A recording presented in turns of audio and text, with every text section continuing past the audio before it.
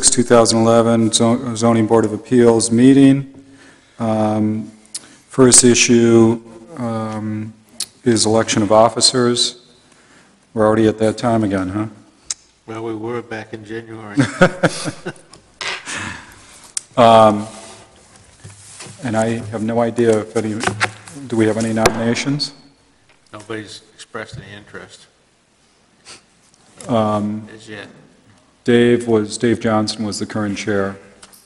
He's not here tonight. Was his term over? He can run for another term. He can run for another term. Can we table this issue to next time until he's... It's preferable if we get it slate, since we're already more than half through the year. We may not have another meeting, so... Okay. He didn't, I mean, you could... Well, since he's not here, we need another chair. You could nominate him, I would argue because he's not here. We should nominate him. and if he decides... He can serve 2 consecutive terms, right, as chair? I think it's 2, yes. So he's only... 3 terms as a board member and 2 terms as a chair. Chair. All right. Do I hear a nomination to renominate David? I'll renominate David. All right. All in favor? Oh, actually, any second? I'll second that. Okay. All in favor? All right, David's chair. And then we need, what, a secretary or a co-chair? Yeah, secretary, they call it secretary, yeah. Okay. Can I have a volunteer for secretary/co-chair? Mr. Thibodeau? I will serve as co-chair. Okay, great. I nominate John. I second that. All in favor? Okay.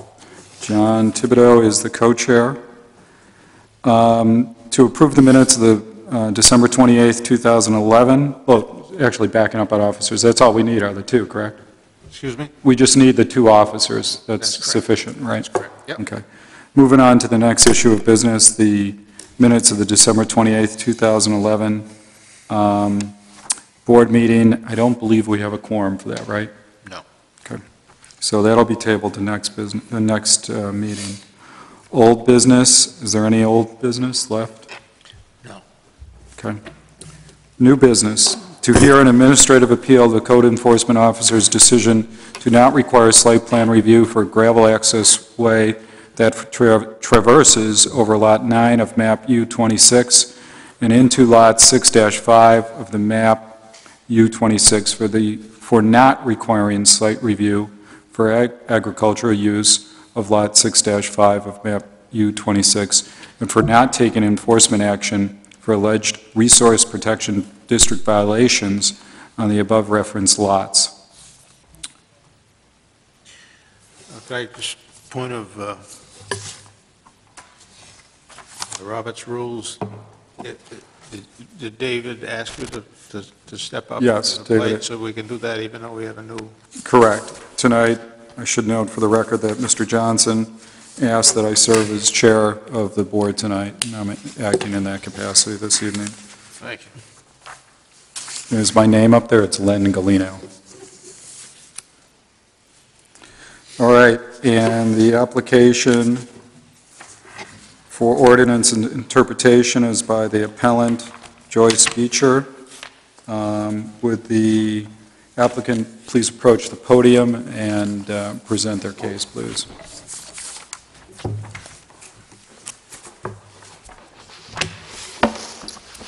Bruce McLaughlin, attorney representing Joyce Beecher, applicant and resident of 4 Windmill Lane. I'm wondering if it would be helpful to have this up for the... Yes, please do. Sure.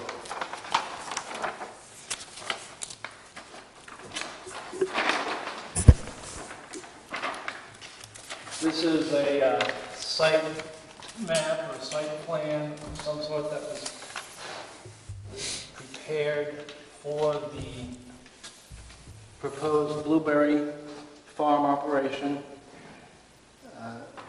This big red circle up here. It was prepared in the applicant's submission to the planning board for resource protection permit. review of a small piece of the farm operation that was going to sit within the resource protection zone. This doesn't exactly show the resource protection zone boundary, but it's something along this line here. The setback, right, Right, the overlay, the overlay. right.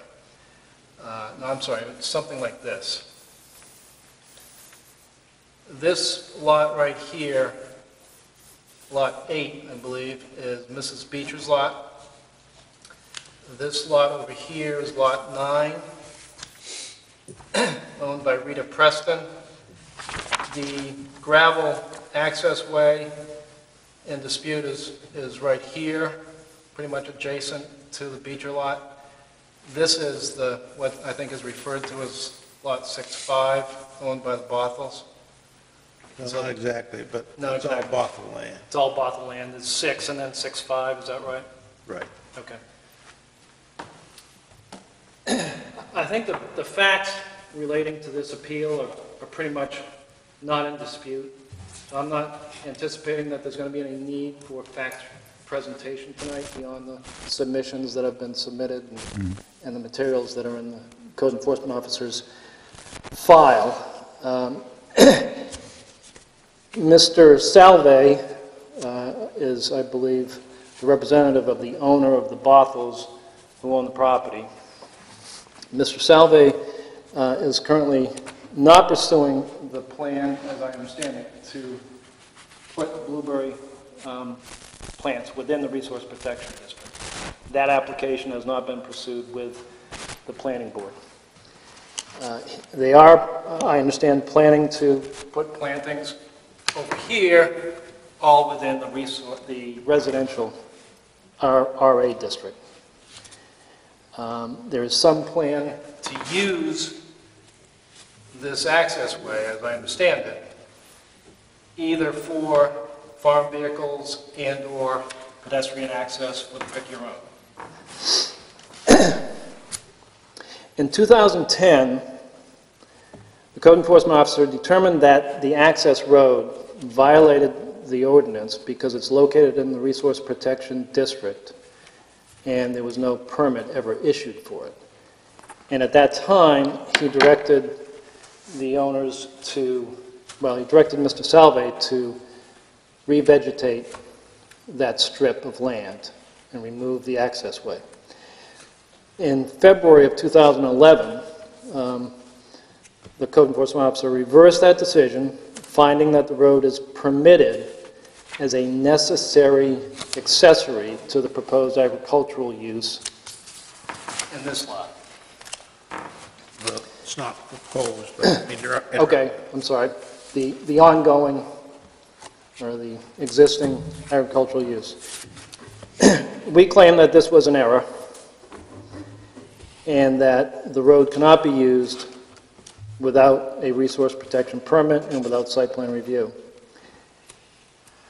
When Mr. Salve applied for the resource protection permit for the then proposed use within the resource protection zone in Lot 6, we asked the code enforcement officer to also refer to the planning board for site plan review all of the agricultural use, including within the residential district. Say that last point again. We also asked the code enforcement officer We, your client. to refer to the planning board the use within the residential district for site plan review and for the use of the access road for site plan review. Those requests were denied, and we're claiming that that was error. I'll address the road first. The road is both within the resource protection district, the overlay, and within the residential district. So it needs to comply with both districts. There is no accessory use listed in resource protection district as a permitted use. So I would argue that the position that it's an allowed accessory use accessory to the primary use of agriculture only fits as an argument within the residential district. There is no accessory use listed within the resource protection district. So it's error for that reason alone. Even if you look within the residential district, if it's an accessory use to agriculture, it's what's called an agricultural related use, which is defined in the definitions section.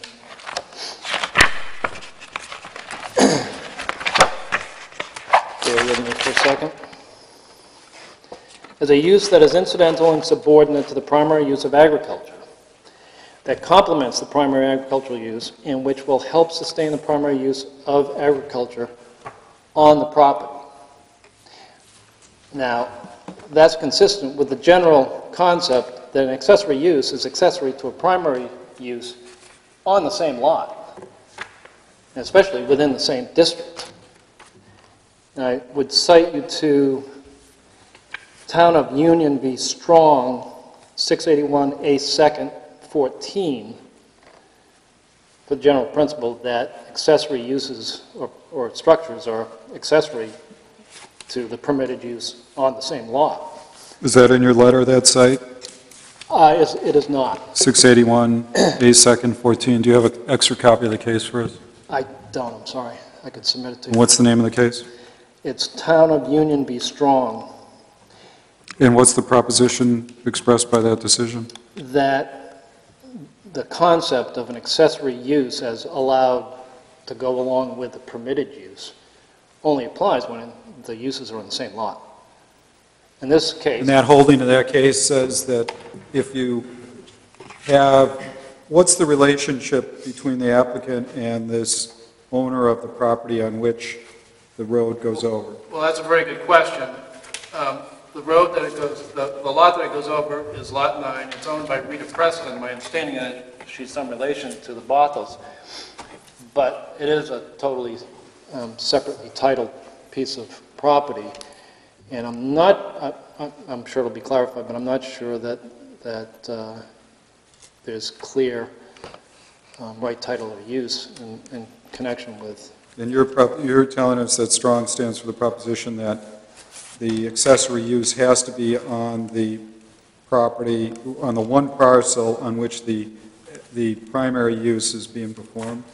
I don't want to overstate the holding of that case. I don't think the holding of that case would necessarily be that strong, but it does state the general principle that that's what accessory uses are.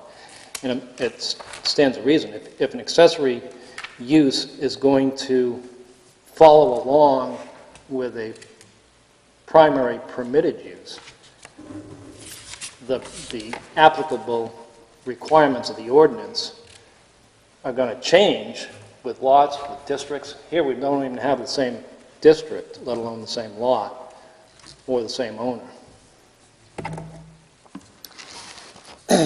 In addition,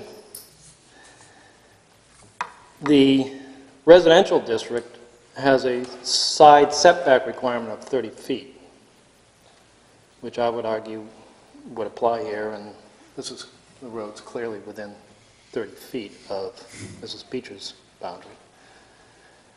So it's error to conclude that it's a necessary accessory use permitted under Resource Protection District because there is no permitted use defined as accessory.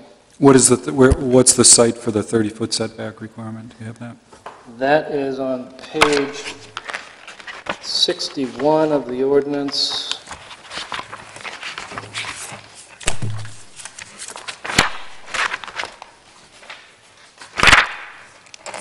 Yeah, it's in the space and bulk standards section for the residential district. And But isn't that for the primary structure? Or the structure, It says- yes. all uses otherwise specified. Well, that's been common practice. I'm sorry? I said it's been common practice that those are for structures. For structure, that's what I thought. The only time we have setbacks for driveways or parking lots or anything like that is when we're falling into a commercial situation where the ordinance is clear that it lists setbacks for specific things like a parking lot in a particular district. It might actually clarify it in the definition. But that's not my primary argument. My primary argument is you don't even get there because Okay. it's in the Resource Protection District as well as the residential, and it's not allowed as an accessory use. Yeah. The only thing I think you could pinhole it into in the Resource Protection District is an agricultural use, because it's planned to be used for access to the pick-your-own operation. And an agricultural use in the Resource Protection District requires a resource protection permit with the planning board. Now, is there any dispute that the road or the pathway, the accessway is a pre-existing pathway? We would dispute that, and I would suggest that that's not something that the board should get into tonight, because it was not a determination that was made by the code enforcement officer. In fact, I think in one of the code enforcement officer's letters to me, he specifically says there may have been some past use that suggests grandfathering, but the town hasn't verified that. So I don't think there's any determination that the code enforcement officer made in that regard that would be before the board for review. I would note Table 1969, as you noted, agricultural use does appear to require a resource protection permit, although it also notes that existing uses are exempted. Okay, and if we get into the facts of past use, I guess I would want to reserve the right to have my client come and testify on those points. But I would also refer to Attorney, I hope I don't mess it up, Attorney Tarando's letter of yesterday. She refers to a past use of timber harvesting, which is not agricultural. Timber harvesting and agricultural are mutually exclusive under the definition section. So even if there was a past use for timber harvesting, which we would dispute, it doesn't get you any continuing use of that grandfathered use. It's a change in use. So you have to have a permit for the road, use of the road for agricultural purposes under the Resource Protection District, and under the residential district. I would argue that accessory use doesn't work because of the business with different lots and different districts and different ownership. So for those reasons, we request that the board find error with respect to the determination on the road, both as a permitted use and not requiring planning board review and site plan review. With respect to site plan review, we get into some arcane interpretation of words of the ordinance, but my view is that absolutely plain, clear language reading of the words in the ordinance with no ambiguities, no conflicts, absolutely require site plan review for any non-residential use. And before we even get into the definition of non-residential, the purpose language and the operative requirements language in the site plan review section are perfectly clear, and I'm at page 220, section 1991. 220? In my book. 1991 is the purpose section, 1992 is the applicability section. And what's the language you're relying upon? In the purpose section, the main language is that the purpose is to assure, and I'm three lines down, assuring that non-residential, multiplex residential, elder care, and similar facilities are designed and developed in a manner that ensure traffic safety and access, and a number of other typical site plan concerns. So it's clear from the purpose that it's meant to cover any non-residential use. That purpose is carried through into the applicability section, which says that any of the following activities require site plan review, and those activities include, number 2, any non-residential expansion or change in use. This is clearly a non-residential change in use from apparently timber harvesting in the past, if that's was done, to agriculture, or the more recent application was to have it as a residential use, which was never pursued. Now, you touched on earlier the phrase agriculture-related use in relation to the road itself. Perhaps we could turn to what you view the uses are, what classifications the uses would fall into for the blueberry bushes and the pick-your-own harvesting operation. Would you categorize both of them as agricultural use, or would one qualify as an agricultural use with the pick-your-own then falling into an agriculture-related use? Well, that's a good question, I suppose. I think agriculture is Directly to page 3, yeah, 1913. agriculture related is page 3, or, Correct. and agriculture is on page 2. Correct. And so that agriculture includes harvesting, selling, managing. I would argue that using farm vehicles to get across Lot 9 to Lot 6-5 is part of harvesting. Now, what Managing. about pick-your-own operation? Again, I would say that that's part of harvesting and selling. Would that fall into an agriculture-related use? And if not, why not? Well, that's a use that is incidental and subordinate to the primary use. So I'm not sure exactly what that might be. Maybe the road would be incidental and subordinate to the primary use of the operation on 6. But either way, it's a non-residential use.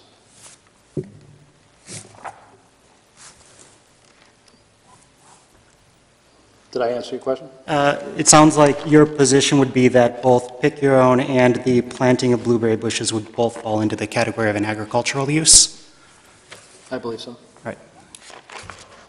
And to the extent that any particular activity is incidental and subordinate rather than primary, it would be agriculture related. And so we've got the purpose and the applicability clearly encompassing any non-residential use, and then under B on page 221,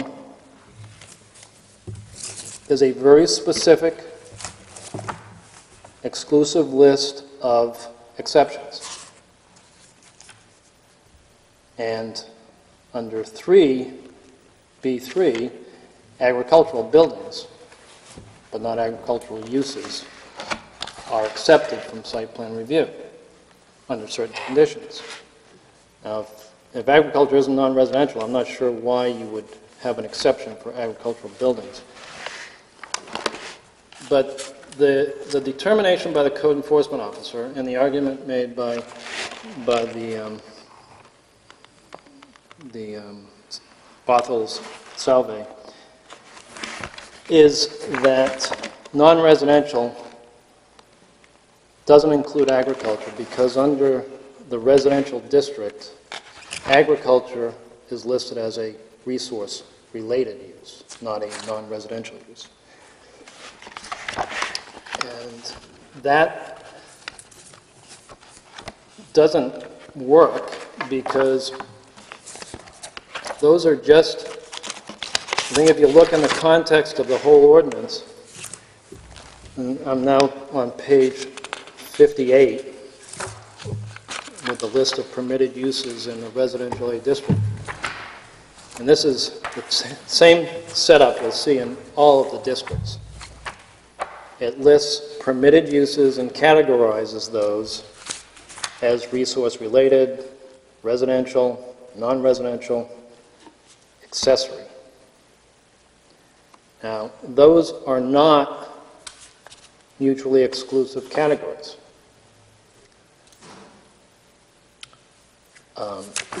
Agricultural is, just in the common plain meaning of the words, is clearly non-residential.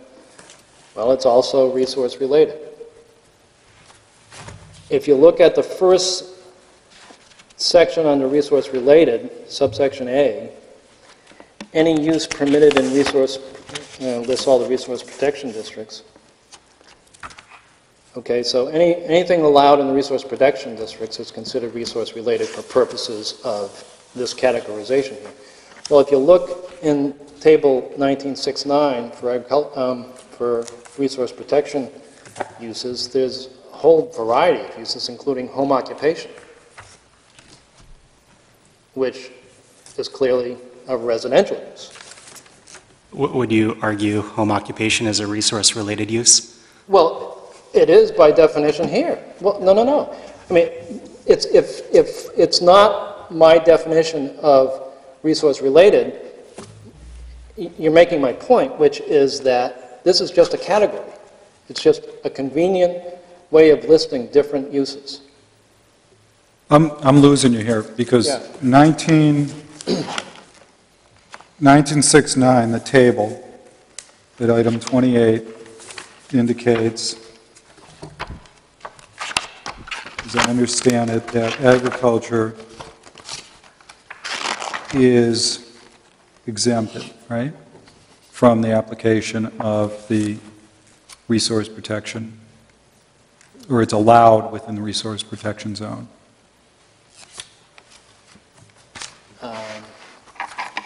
Where are we looking? It's on page 134. 134, at the top, item 28. With a resource protection permit. And it sounds like your position is basically, according to the plain language of 1961 with the definition of residence A district, the RA district, it appears to contemplate that every item listed in 1969 qualifies as a resource-related use by virtue of the heading. Is that your position? Right. So, for example, perhaps it would have been more accurately written with 1A beginning, instead of any use permitted, it would have been any resource-related use permitted in resource protection. No, I don't think so, because, first of all, resource-related as a term is not defined in the ordinance, nor is it used anywhere in the ordinance other than as a category within these districts. Okay, so maybe my computer is not perfect, but I did a word search of the whole ordinance looking for resource-related. The only place it appears is as a category of permitted uses in each of the districts.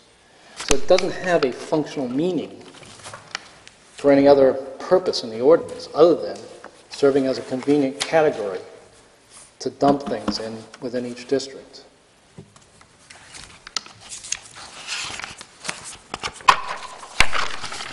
So to say something is resource-related in a definitional way doesn't have any particular meaning for the ordinance.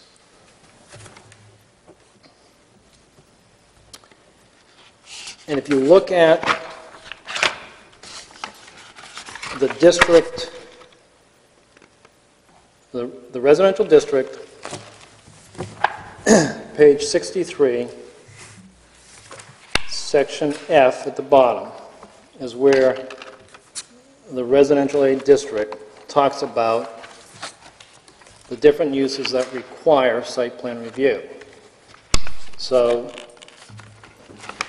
again, my view of the ordinance here is to figure out what's in the site plan review, you first look at the site plan review section, and that gives you the general scope. But then you look in each individual district to see if there's something else that isn't within the general scope. Doesn't it have to, in order to require site plan review, it's got to be one of the things listed right at the top of page 64, which is has to be in section, it has to be multiplex housing or items under 2, 3, or 4, right? Well, but when you get to 4, it says any other use or activity listed in 1992, which gets you back to site plan review, general scope. So you're just relying on the general scope statement. Right. And they're relying on 1 through 3 as saying that those are exclusive. Well, no, they're not, because clearly 4 takes you back to the general scope. So the scheme is that 1992 gives you the general scope of site plan review, any non-residential use, except for specific items. But 1990, Then each district gives you another possibility of options in addition to what's stated in the general scope. but the purpose section is 1991, right? Right. And item 4 on page 64 is any other use or activity listed in 1992. And agriculture is not listed in 1992, is it? No, but any non-residential change in use is. So it comes down to whether or not agriculture falls under residential or not. Falls under non-residential. Yeah, and their argument is that it's residential, right? Right. More accurately, their argument would be that there are potentially 3 categories. One is resource-related use, another is residential, and another is non-residential. Perhaps you could turn to your argument about section 981, subsection 1, the amendment in June 10th, 2010. I'm sorry, where are we? Page 176, section 1981, Yes. entitled Buffering of Non-Residential Uses. Right. That's an example of non-residential being used in its common sense dictionary definition as anything that's not residential.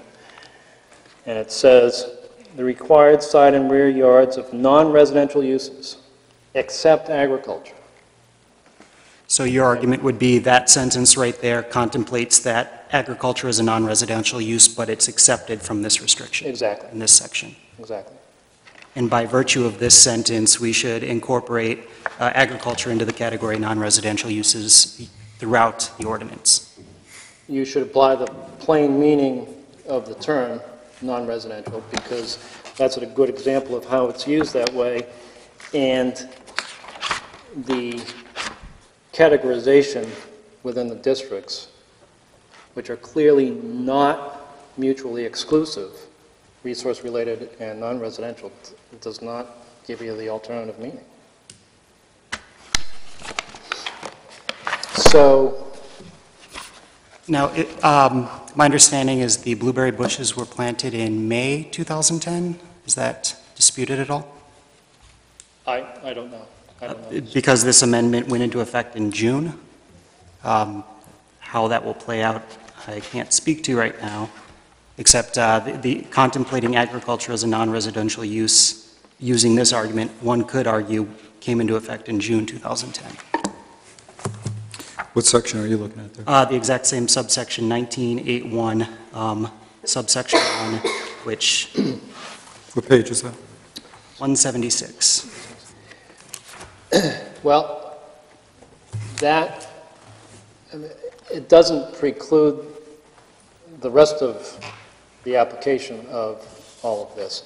I mean, it's an example of what the authors of the ordinance understood non-residential to mean, regardless of when it was inserted into the ordinance. It's not an operative provision that's being applied to this case. It's just an interpretive aid.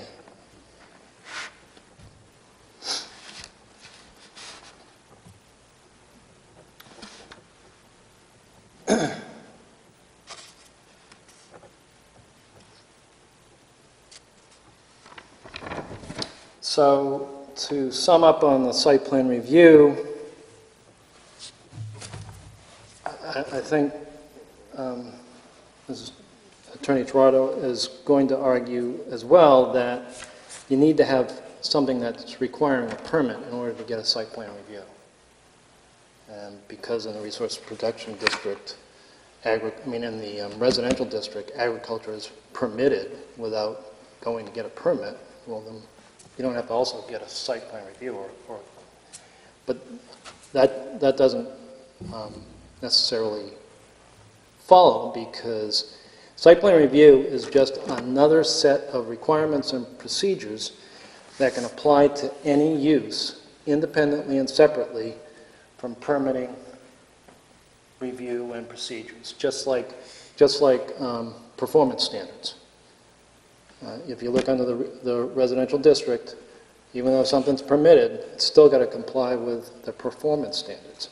So if it's permitted, it's got to comply with the performance standards, and if site plan review says it's required, you got to go through that process. Now, under your argument, say farmer has been in Residence District A, has been growing strawberries for the last 10 years.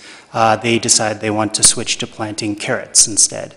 Would that be a change in use requiring site plan review? No, those are both agricultural uses. So is the fact that it went from timber harvesting to blueberry planting, that's your that's a change in use from your perspective? Agriculture is defined, I believe, to specifically exclude timber harvesting on page 3, right at the top of the page. Mm-hmm.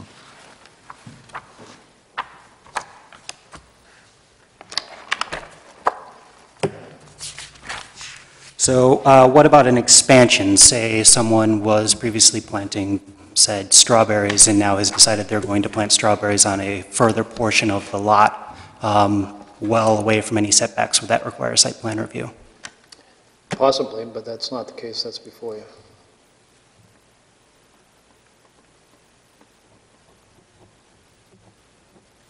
Anything else?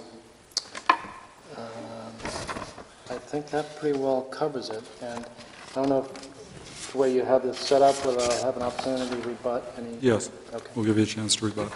And before you sit down, any other questions for the applicant at this point?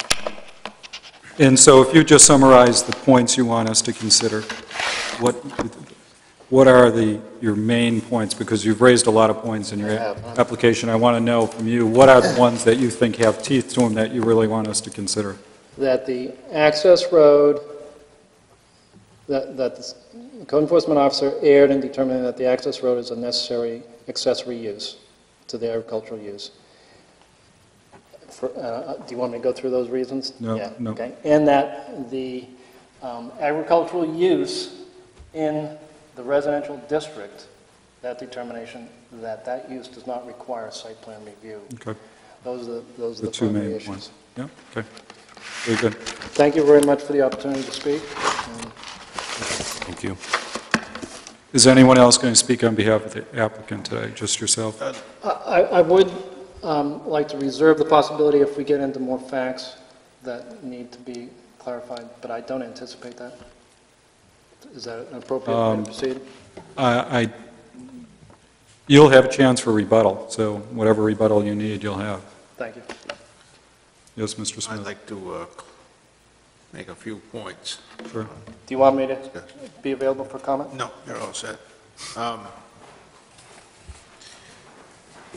First off, the access, the road that was there is no longer a road. I can tell you one of the two reasons why I took the stand I did was because there's nothing in the ordinance that precludes the applicant from using a tractor to get to the blueberry fields through the woods. And taking out the gravel that gives it a hard packed surface to run a tractor on, because it's already in and been there 10 years, seemed to me would protect the resource to a greater practical extent than running a tractor through the woods and digging up the natural buffer. So from that perspective, I put some limitations on the use of that cleared area through the woods You can call it whatever you want. You can call it a road if you want, but it's not a road because it's only going to be used for a tractor and to walk through the woods to get to the blueberries. So it's very limited in exactly what it is. Usually Wait, don't they also have to go across that road for the pick your own? Excuse me? Customers have to go across for the pick your own aspect of the operation, don't they? They would walk up it, but they don't have to, they wouldn't have to utilize any of it. The plan is they're not going to be able to drive up that? No. They'll park on, what is it, 77? They'd park anywhere that the town doesn't have posted. It could be on Windmill, it could be in the field, it could be any place, because my next point is that this town is very farm and fish industry oriented, and the history's, there's never been anybody that's taken a review to the planning board for site plan. Because of the fact that those are industries that makes up the fabric of the town itself. As a matter of fact, some of these changes here, such as the resource-related addition, was to make it more, make it easier on farmers to find other ways to exist. And the resource-related hasn't got to do with a gravel drive so much, or at all, that'd be accessory to that. It's got to do with maybe renting some space, as she did over to Jordan's farm with the well, which is prepared food from not only Jordan Farm, but maybe from lobsters out in the bay, anything that's resource-related that will help support the farm. So that's what a resource-related addition to the ordinance was tried to capture. To get back to the road, the sheer length of time that gravel has been in there,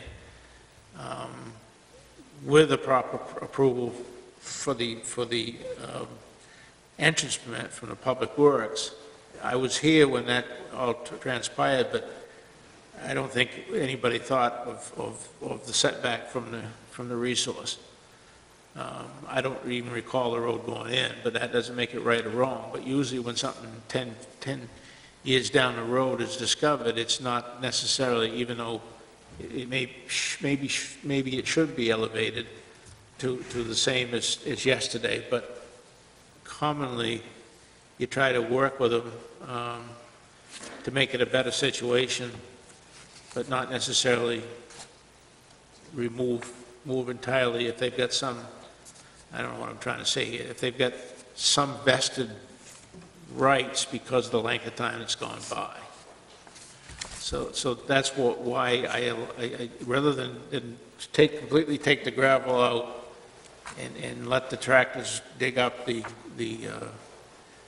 natural duff, the resource would be protected better if they could leave it and they even agree to go as far as letting the grass grow completely across rather than the 8 feet. So to me, that's going to bring it back to where it was pretty much anyways, with a good surface. So that was my thinking on that. There is no possibility to get that road in. If you consider a road, there really isn't a possibility to have site plan review for that at all anyways. But did you say that Because it's not allowed.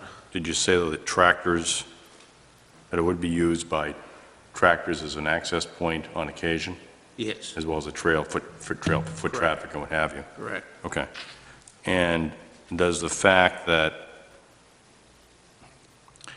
you're no longer defining it as a road change the nature as to whether, because you've changed the definition as to what that is, not to intentionally change it, but since it's no longer a quote-unquote road, does that change the applicability of that trail, if you will, to the buffer zone? In other words, if I think you can look beyond that, if none of this had transpired and it came to me now, knowing full well that he didn't need that as a road, I could justify saying, okay, grass it over, and let it grow back to whatever it can grow, realizing that a tractor's going to go up there on occasion and people are going to walk in there with a path. The only difference being is it is a hard pan surface compared to what was there before.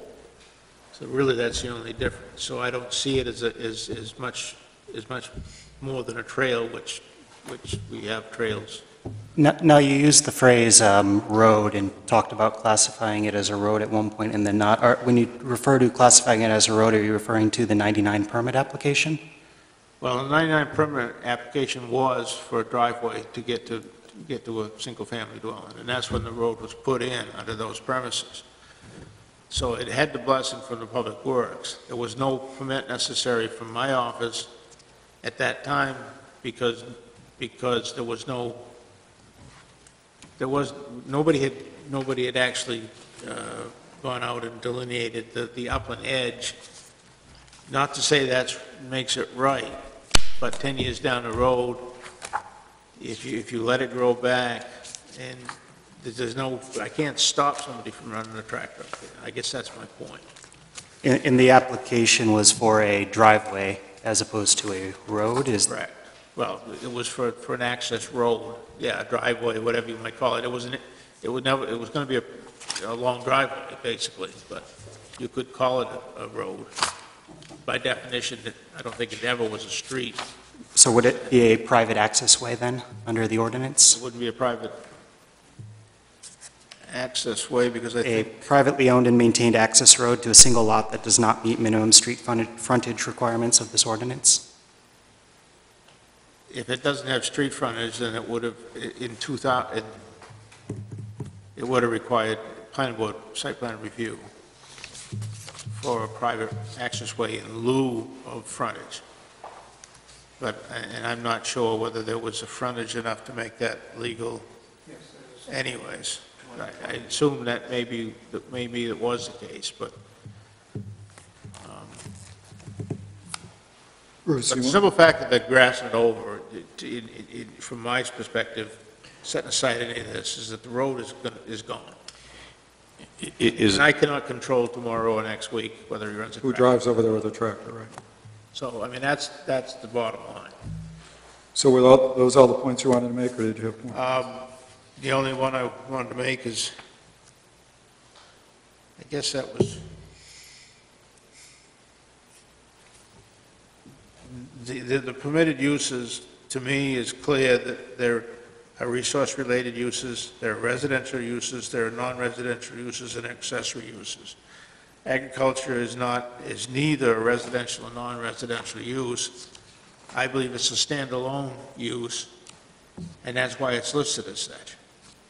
So I don't think you group it into either one, because it may be on either ones of a residential lot or a commercial lot, but bottom line is, it's got its own category. And it does not require site plan review because, It doesn't require site plan review because resource-related uses aren't listed on what we just went through. There's no place that says that the site plan review is required for a resource-related use. So I guess that's all I have at this point. any more questions for Mr. Smith?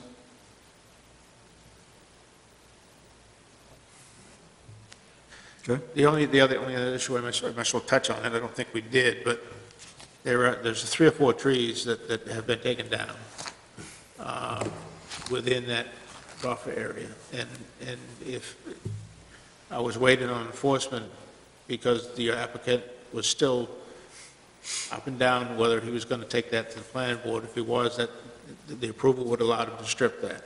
So that issue is out there, and it may have to be addressed if he decides to pull that completely. But oh, that's, what, the application? if he pulls the application from the planning board It's currently pending, but they asked him. for that resource, yeah, for that area that's in the resource protection. Yeah. It's- As I understand the current status, is he filed a request for a permit with the planning board. The planning board asked him for more information, and Right. now he's deciding whether or not to continue to prosecute that permit, right? And at such times, if he gets approval, then that's a done, it's a moot point. If he pulls out completely, and makes that statement to me, then we're gonna have to address, unless it's part of a larger timber harvesting operation, then it may be required to plant some trees to replace that. Okay. So that Is that can be remediation- taken care of, but not necessarily at this point. So as you see that in your mind, that's separate and apart from the issues that are before us today? I do. Okay. And you agree with that? Yes. Can I just Sure. go back to one other, I guess, factual question that I have? Is it, and it concerns the road/trail, is it the proximity of that road to the RP1 district Yes. that's giving rise to the concern that it should be site plan, there should be a site plan Yeah, review? It's within the 250-foot buffer Okay. from the upland edge. It's not necessarily the plantings of the blueberries per se. It's the proximity of the access road to the RP1 district. It's, yeah, it's kind of I'm drawing you back in, yeah. If you could just identify yourself for the record. Bruce McLaughlin again for the record. You're gonna have to copy it, so the recorder will get it. I think it's fair to say, and speaking for Mrs. Beecher, she has nothing against blueberries. It's not the issue of planting blueberries.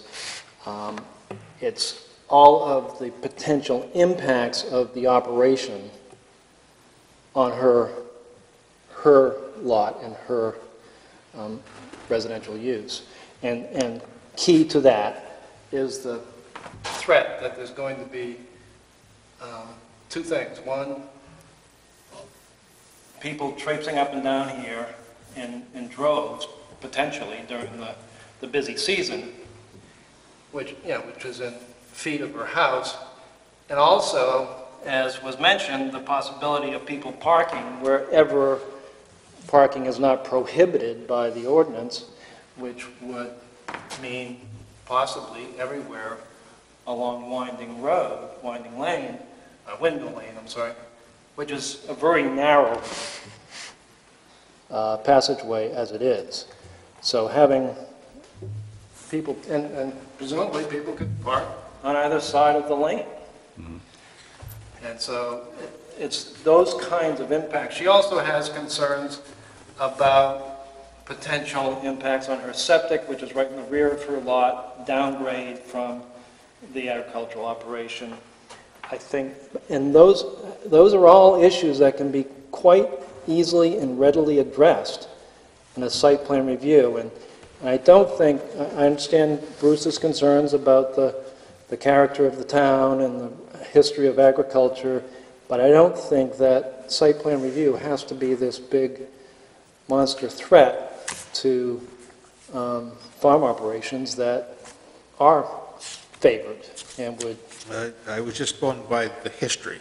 Absolutely. But my point is, I don't think going through the site plan review is going to kill this project, and we're not trying to kill this project. We're just trying to minimize the impacts, particularly foot traffic and tractor traffic and parking, mostly.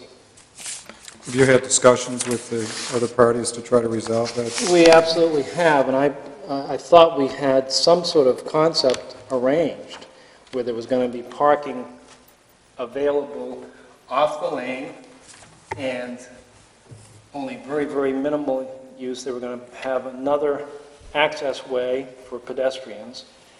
And we've tried to work that out, but, and I wrote to them outlining those possibilities, and we just need to have something that guarantees that that's going to be, rather than just an oral agreement that can be breached any time. Either we get some sort of agreement with them on those things that's binding, or we get public official review that requires it. Thank you. Thanks. Okay, the appellee. Good evening, Chairman Galino, members of the board. My name's Joanna Taranjo. It's like Toronto with a J in place of the second T. I don't mind if you butcher it. Before I was married, I was Brown, which was a whole lot easier to say and spell. So feel free to call me Joanna. We are here tonight. I am going to briefly walk through my letter because I know it's dense and I know you got it late, and try to kind of briefly address the arguments that were raised in the appeal and those that have been raised fresh tonight. I'm going to start with site plan review issues and then go on to the access road because that's how I addressed them in my letter. Essentially, our position is that the way that Council for Ms. Beecher is arguing that the planning board should determine whether to complete site plan review or not is backwards. It's looking at it from the appeal standpoint instead of from the permitting standpoint. If you were a person trying to figure out what you could do on your property, the first thing that you would do would be to go and look at the section that applied to the district that your property was in, right? You'd say, okay, my property is in the Residence A district.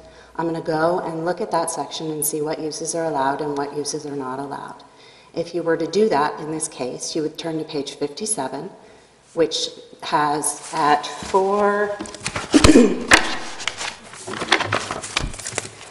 57 in the ordinance at section 19-6-1.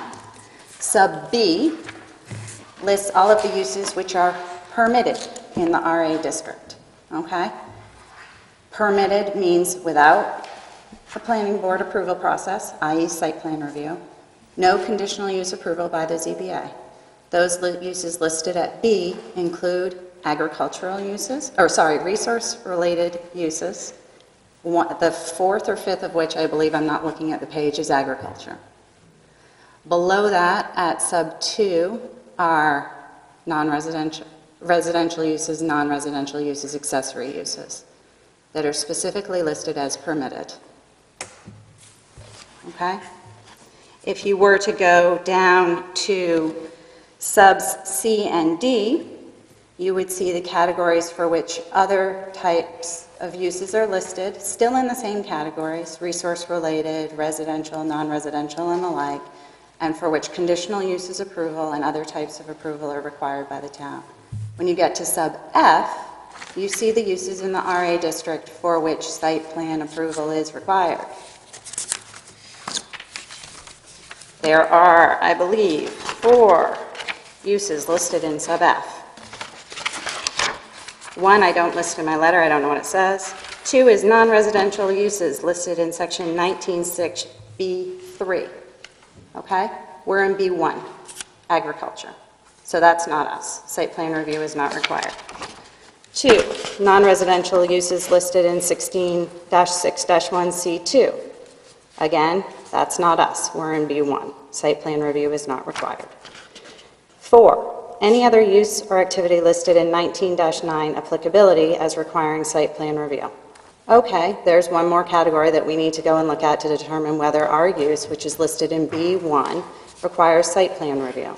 If you go to that, it's the section in site plan review at 19-6, which Council for Ms. Beecher was discussing with you earlier, which lists any non-residential expansion or change in use at 2, and at 4, any other activity or use requiring planning board approval.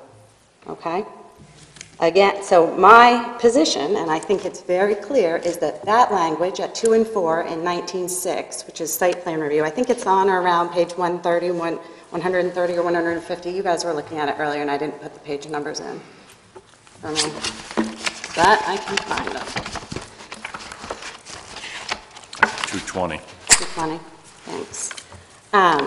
So the language that is relied upon in 19-9 site plan review is, I think, pretty inarguably, pretty general. It's kind of saying any non-residential use. But it seems to me that the line is extremely clear that non-residential, as used in that sentence, cannot be read to include uses back in the regulations that are specific to the district, that are specifically in a separate category that doesn't require site plan review. To me, it seems somewhat exaggerated or a stretch of an argument to say that that language was intended to pull into site plan review uses which are specifically listed separately in that district as not requiring site plan review. So what I'm saying is that the reason the argument is backwards is because it's arguing from the general to the specific instead of from the specific to the general. And that is, I didn't put any cases in here, but there is tons of case law out there saying that when you're reviewing an ordinance, you look at the more specific language and you ensure that there are no contradictions therein. So to me, that seems crystal clear. If folks have any questions about that, I'm happy to respond to those. Could you address the issue of section 19.8.1, which covers buffering of non-residential uses and which appears to contemplate agriculture as falling into the category of non-residential uses? Oh, I don't even know if I printed 19.8.1. I only printed those sections that seemed like they were pertinent. What page is that again? It's page 1776. I can read to you the pertinent portion, which is simply the required side and rear yards of non-residential uses, comma, except agriculture, that are located within residential districts, on and on and on. It appears to contemplate that agriculture qualifies as a non-residential use, at least for purposes of this section. Well, these are performance standards, first of all. And as we talked about, or as Mr. McLaughlin talked about, performance standards apply only where the ordinance specifies that they apply. If you have a use that's subject to performance standards, the ordinance will tell you that it does. For agricultural uses in the RA district, these performance standards do not apply. Separate from the application, whether performance standards are applicable or not, when we're looking to try to define non-residential uses, which outside of its use as a heading throughout the ordinance, I think there is no actual explicit definition. We just have examples that are put into the category. I guess I'm looking for guidance of how do we decide whether agriculture qualifies as non-residential use or not.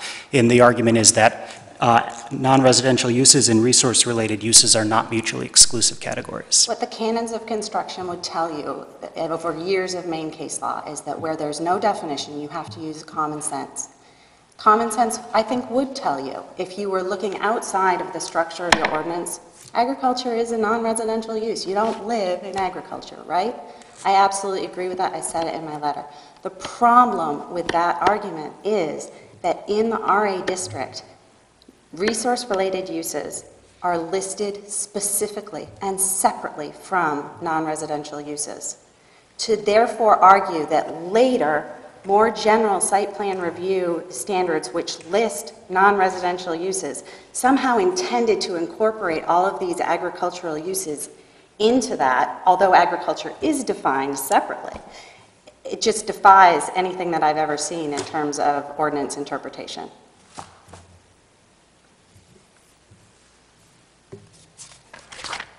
So we have a list in the RA district which says that agriculture is separate from residential uses and non-residential uses, and that it's a permitted use without site plan review, without conditional use review, etc. Is it the appellee's position that planting of blueberry bushes is an agricultural use, as is pick your own operation, or does that qualify as an agriculture-related use? That would be our position, that both of those uses in the RA district are agricultural and are permitted without a permit in the RA district. Now, let's bear in mind that the question regarding the pick your own farm is somewhat unripe, given that that does not yet exist on the property. There are 150 blueberry bushes on there. Excuse the pun, right? Blueberries are almost ripe, a couple more weeks. So to the extent we're arguing about a pick your own operation that is not yet on the property, there are 150 blueberry bushes that are being used for personal consumption and gifts to friends and family.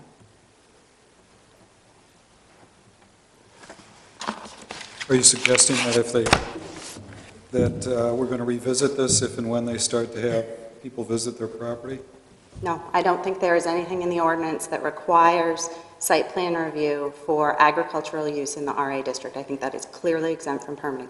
To the extent there are blueberry bushes planted in the RP buffer, which is the area that's 250 feet from the critical wetlands habitat. So we're not talking wetlands, we're talking the area within 250 feet. To the extent blueberry bushes are planted there, that requires site plan review by the planning board, yes. But let's go back to this question of having pick your own customers come on the property. Yep. Are we to review this today based upon the assumption that that's going to occur? Or are you telling us that at this point in time we can't take that as a fact because they haven't made up their minds whether or not that's going to happen? What you're reviewing is the code enforcement officer's decision that site plan review was not required for agricultural operations in the RA district, and I think the ordinance clearly supports his decision. You're dodging my question. I'm not dodging your question. I think that a pick-your-own facility for blueberries is an agricultural use. Okay, so you want us to consider it as a pick your own facility? It's an agricultural use, yeah. Yep. So that's almost everything I had was on the site plan review. I did want to go back to your point again on the performance standards and call out, but fortunately you asked me the question on it, that where those apply, the ordinance specifies that they apply. It is entirely possible that agricultural uses in other districts require site plan review. I didn't go and look. I would guess that your comprehensive plan breaks out all kinds of uses in different types of categories, and that's why they're broken out like that in the districts. It doesn't in the RA district, and that's where our property is. If you were going to figure out what uses you were allowed to do on your property, you'd look at the regulations applicable to your property. So, moving on to the road, unless anyone has questions on the site plan review issue. If I may just comment on that, except agriculture. Oh, yeah. I believe, because of I've been involved with somewhat with the changes, that the reason why that's put in there is so that everybody was clear that we don't want to take 25 or 30 feet of land and not allow people to have agriculture. So I think it was more to stress the point that it doesn't apply, even though it's probably not the place to put it. I think the concern by somebody on the committee was, oh, geez, let's make sure that everybody understands that we don't need to, this is just my personal observation. But I think that's the reason why it was added. So moving For what on. it's worth. Moving on to the road. Our position with regard to the road is that it is located in both, or the access, the gravel access, whatever you want to call it, is located in the RA district and the RP buffer. It's within both zones. It is an existing use. That access has been there for, as Bruce said, since '99, so 12 years, is that now? It's probably 11, because I think it was built in the winter, but I could be wrong. Anyway, it's been there a long time, and it is being allowed to grass over. It is being narrowed from 14 feet to 8 feet by planting of vegetation to revegetate certain areas. It is gated off. The intent is to use it for access for farm equipment, to take care of the property that's out back there, and for foot traffic associated with a potential future pick your own, if there were to be one, and for personal foot traffic when the people that own the property go up there to pick the blueberries themselves. It is, I think, relatively clearly a use that is addressed in the same fashion as the underlying use which it serves. Counsel for Ms. Beecher indicated that that there are no accessory uses listed on table 19-6-9, which indicates, that table lists all of the uses, and it indicates what type of permitting is required for those uses.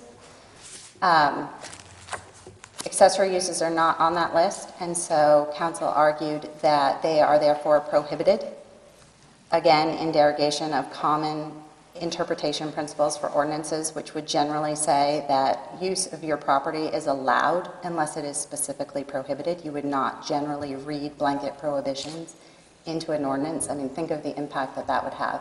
No accessory uses are allowed associated with any of these uses that are listed. So any access that is associated with these uses would be prohibited. It just doesn't make sense. The opposite has to be the case, that uses that are necessary and incidental to the uses that are listed are allowed in the same manner as the use that is listed. That seems to me to be pretty straightforward. Agriculture is listed as requiring a permit in the RP buffer. So, However, just to quickly turn to your prior point about items that are not listed in the table, just so I make sure I have this clear, your argument is that the items not listed in table 1969 might be, an accessory use that is not listed here might be permitted. Is that your position? my position would be that a necessary and incidental use, and that's the customary definition of an accessory use, would be permitted in the same fashion as the use is on the table. Although we have the language of subsection D, which states that uses shown as prohibited uses and any other use not specifically listed as permitted use or a use permitted with a resource protection permit shall be prohibited. So it seems to explicitly state that if it's not listed, it's prohibited. Yes, I understand what you're saying, but generally speaking, an accessory use would be considered part of the underlying use. And I don't think that by stating that any use is not listed, that it was intended to prohibit any accessory use. Because like I was saying, if you look at the common sense application of how that would work, that would mean that if access was required or any kind of small structure was required, that that would all be prohibited.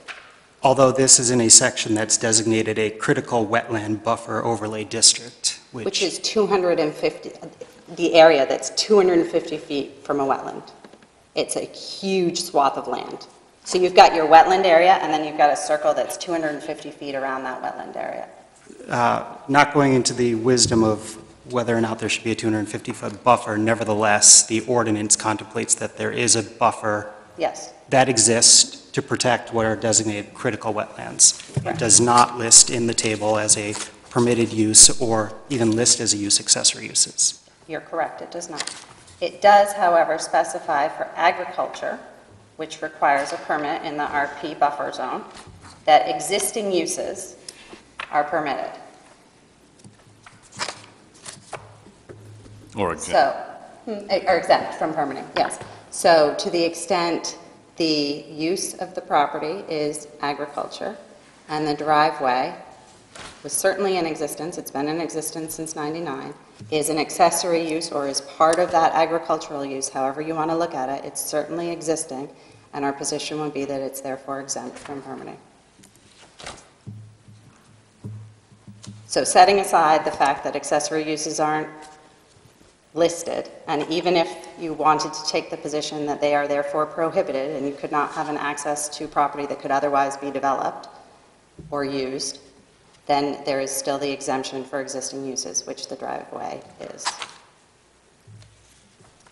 There are pictures of the driveway at tab C of my letter. You can see it beyond the gate, and as you can see, it is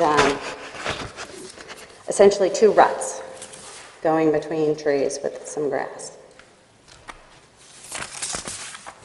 I am not aware that there is any intent to have vehicular traffic using that access, other than farm equipment necessary for the use of the property. Those conditions are already in place. Yes, February 11th.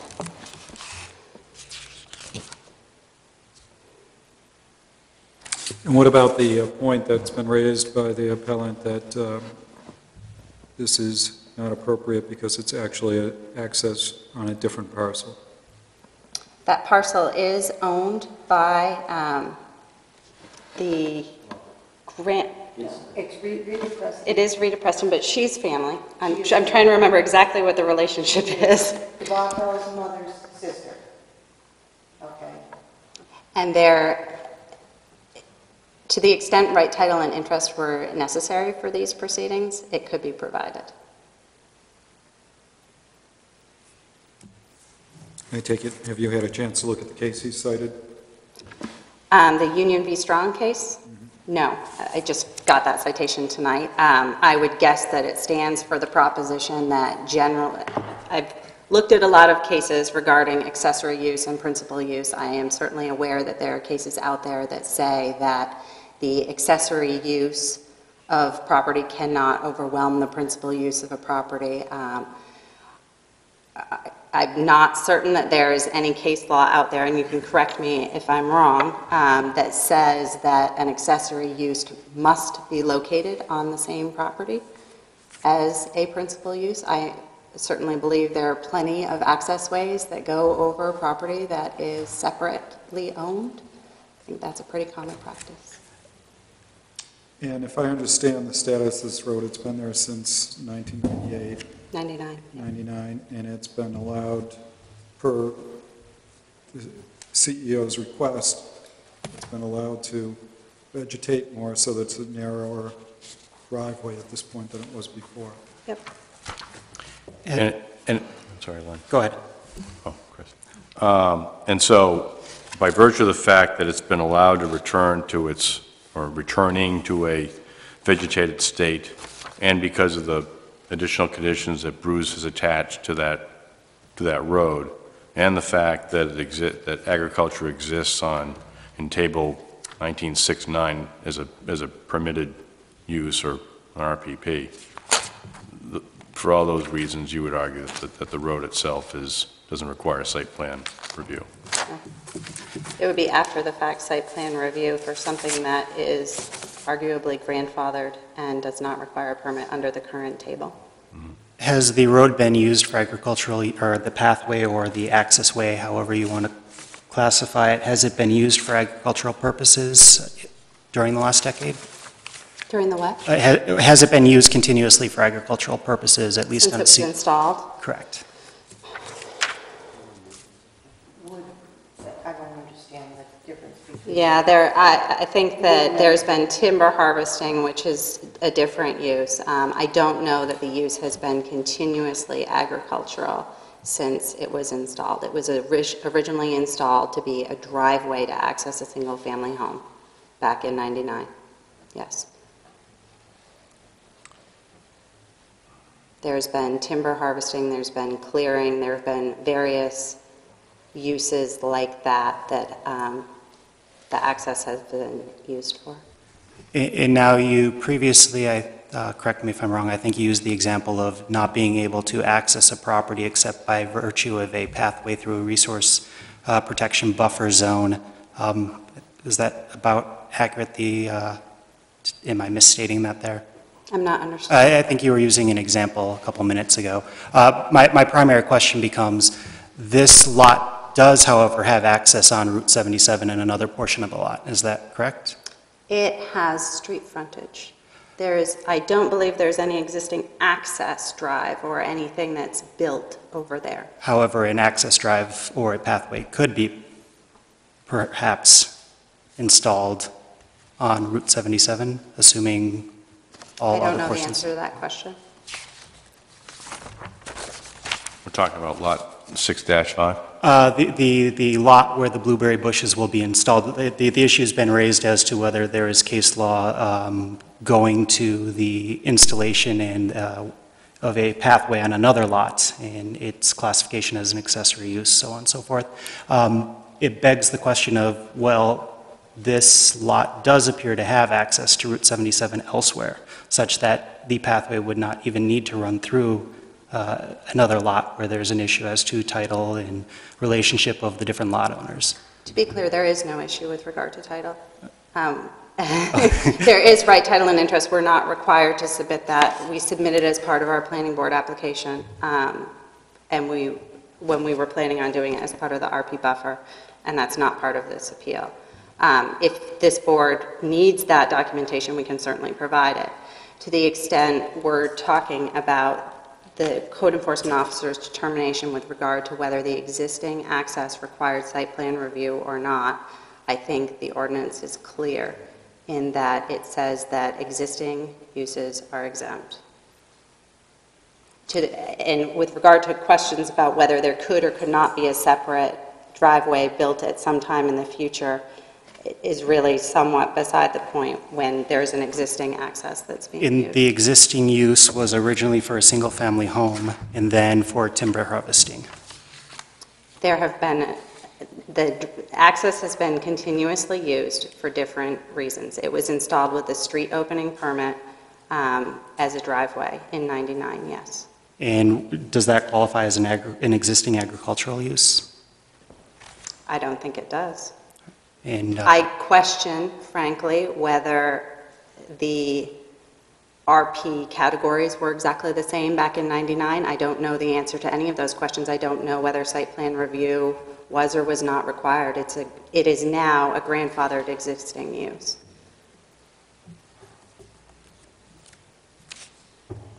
What is the status of the application with the planning board? It has about 30 more days, I believe, to determine whether additional information will be submitted in order to continue with that application or not. And that decision has not yet been made, I don't believe. There have been a lot of resources devoted to some blueberry plants.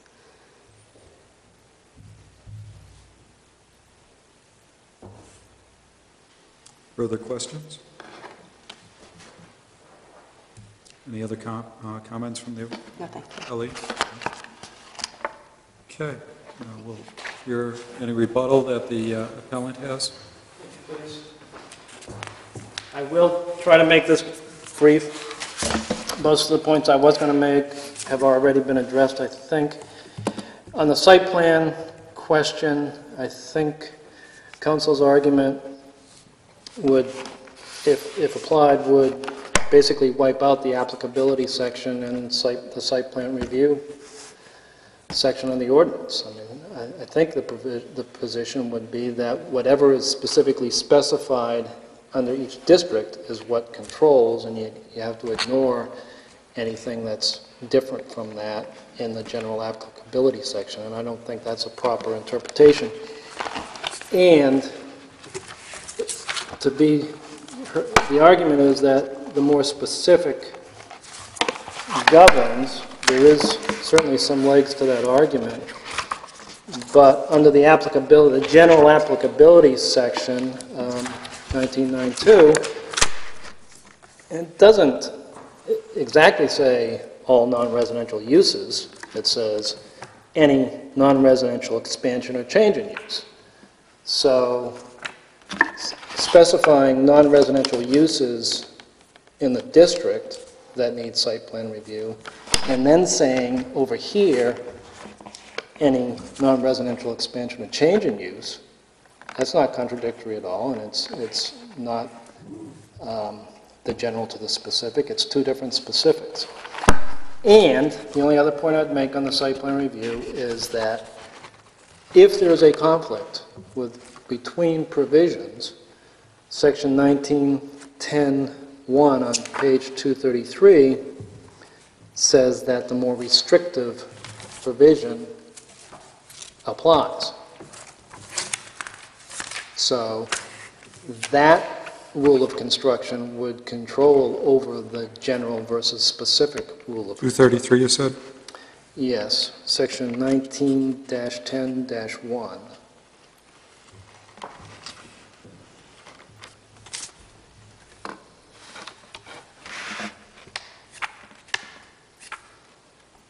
More restrictive and specific provision shall control.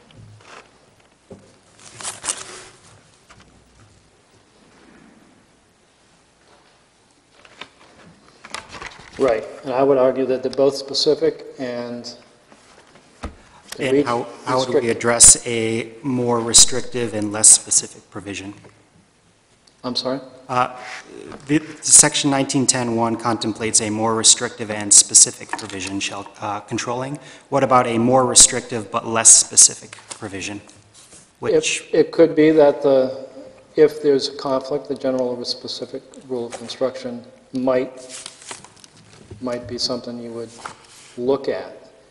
But first, I would argue there's no conflict, and second, I would argue that they both have specificity that are different from each other.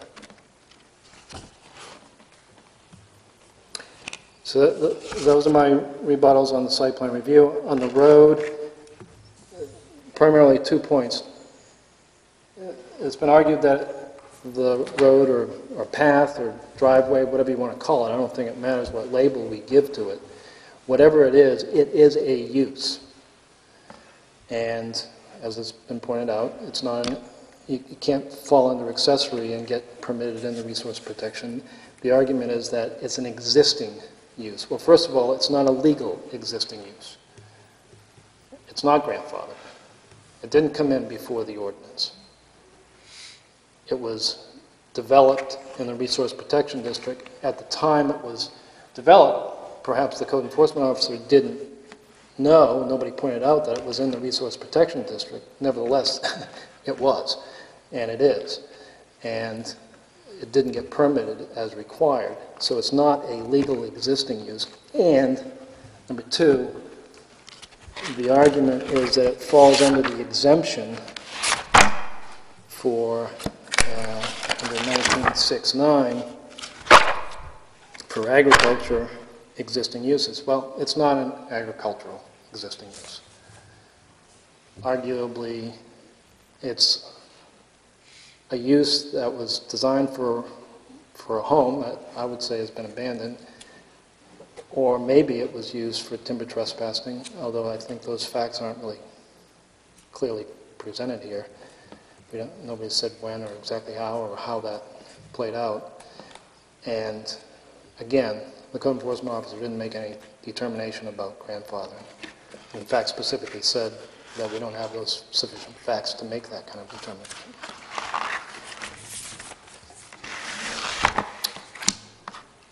And I think that's about wraps it up for me, unless you have any further questions. Yeah, I just have a problem with, I'm trying to understand how you get around the language on page 58, permitted uses, the following resource-related uses are basically allowed in residential district A, which is B1B agriculture. Means you don't have to get a code enforcement officer permit or a planning board permit for that use. So you can do agriculture, but when you do it, you have to follow whatever other requirements there may be in the ordinance. And as council said, you look in the district to see, are you permitted? Then you look to see what other requirements might be applicable to you. And maybe performance standards are, and which they are, Articles 7 and 8, which Article 7 is general standards, so those standards apply. Article 8 is performance standards. Page? I'm looking at the table of contents for those. But, I'm sorry, under performance standards in the residential district, page 59. So you've determined that you've got a permitted use of agriculture. Staying within that district, you look on the page 59, performance standards. That's E at the bottom of the page. The standards of performance of Articles 7 and 8 shall be observed. Okay? I'm looking at just the table of contents for 7. 7 is general standards. The whole article applies. 8 is performance standards. The whole article applies, if to the extent that you find something in those articles. can we turn to a point that you brought up a couple moments? Could you just let me finish answering the question? Thank you. And specifically, under Article 8, there are agricultural standards. So those would clearly apply. So you know agriculture is permitted, but you also got to look to the performance standards to see when you're doing agriculture. Right. And then you go over to site plan review, which is F, right? Right, and you say, And okay, it goes is there into something that. else that's required? And you look at F, site plan review, and You rely upon F4, right? that's right, And that takes you over to applicability, 1992, right, activities requiring site plan review. right. And then you go down through that, Any Any non-residential non-residential expansion expansion or change. change. so your whole theory hangs on the argument that the phrase non-residential expansion applies to agriculture, right? Or change in use, non-residential change in use. Right, that the agriculture would fall within the term, within 2. Right. And a corollary argument we've made is that under 4, any other activity or use requiring planning board review, which at the time they were doing the proposed use within the Resource Protection District, they were arguing that that requires But that's no more, right? well, it's tabled or it is not being currently pursued. But I would also make the argument that this use of this road here for agriculture is going to require a planning board permit. Require a permit because it's not an accessory use? Right.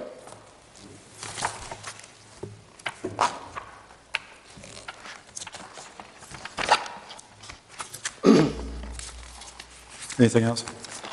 So to turn to the point you made about permitted uses in agriculture not requiring a permit, does that accurately describe your comment? The question was, what is the purpose of having the categories here versus the site plan review? And I think you made the comment that agriculture as a resource-related use, a permitted resource-related use, would not require a permit. Is that accurate? Not a code enforcement officer or planning board permit, correct. So, and then you commented that you turn to subsection F, site plan review, which lists the 4 different categories, and that it's the 4th that then is triggered.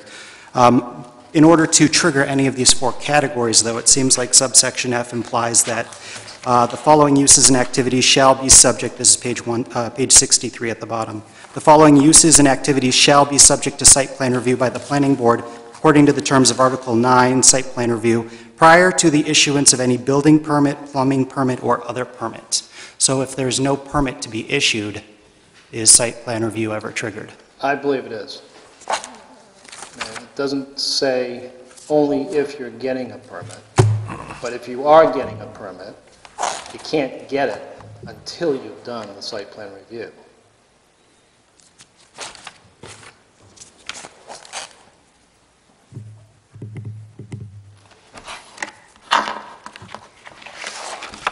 Any other questions for the appellant?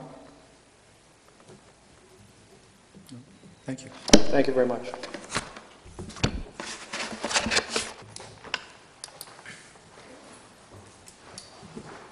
Any other comments before we close the hearing and deliberate? Do you have anything further?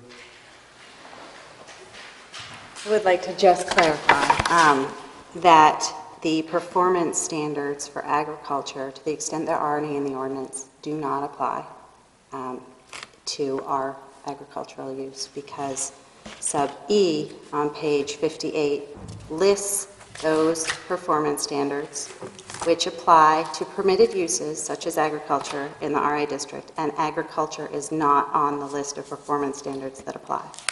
So the point that I was trying to make earlier is that these RA district provisions are extremely specific about what future provisions in the ordinance apply to each of the uses that are listed. And just because there is later a performance standard that addresses agriculture, one cannot assume that it applies to all agriculture. You have to look at the provisions applicable to your district in the ordinance and determine whether they apply or not. And in this case, they do not, nor is site plan review required for agricultural use.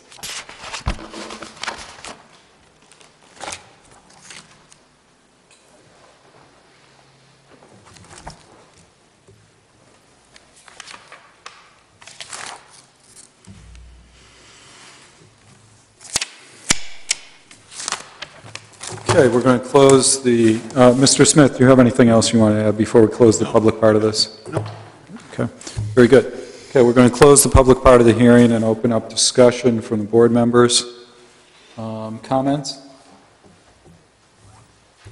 Sounds like the issue, I would suggest approaching the issue of the blueberry bushes and the agricultural use prior to the pathway. I don't know if there's any preference in order of discussion.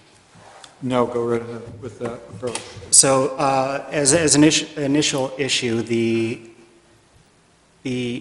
appeal is directed to the decision that this is an agricultural use in the that an agricultural use does not require site plan review within the RA district. So setting aside the pick your own issue and whether it falls into an agricultural use that categorization has not occurred. That doesn't sound like it's before us. And also it sounds like what the uses they're actually contemplated right now is an individual privately picking blueberries on their own bushes that are planted. It may or may not become a pick your own operation in the future. But for the present, it is just a individual private use of blueberry bushes, all currently just planted in the RA district, where that's, because it doesn't involve pick your own, would all qualify as an agricultural use. Can we just stop on that point for a second? I heard the applicant say, when I pressed her on that point, was that the current plan is to have pick your own, and that will be part of this operation, and that's what Mr. Smith was asked to review. So that then, that becomes an issue then as to, did Mr. Smith review pick your own and classify it as an agricultural use? That's my understanding. So I would classify a pick your own operation much like a maple syrup operation as a agricultural accessory or an agricultural related use. I do not believe it falls into agricultural use. The agriculture related use was recently added to the ordinance, and my understanding is that it contemplates operations such as these, which blueberry picking, strawberry picking, maple syrup operations, such operations. Although again, to the extent that that classification is not necessarily before us, it might not be ripe for our decision right now. And so assuming it's agricultural related use,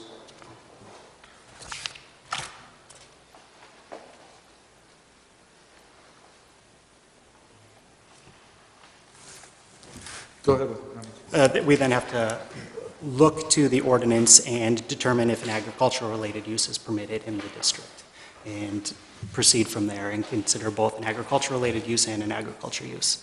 That is assuming that the pick your own is before us. I would argue that the issue before us is whether agriculture is permitted without site plan review, not whether agriculture related use requires site plan review.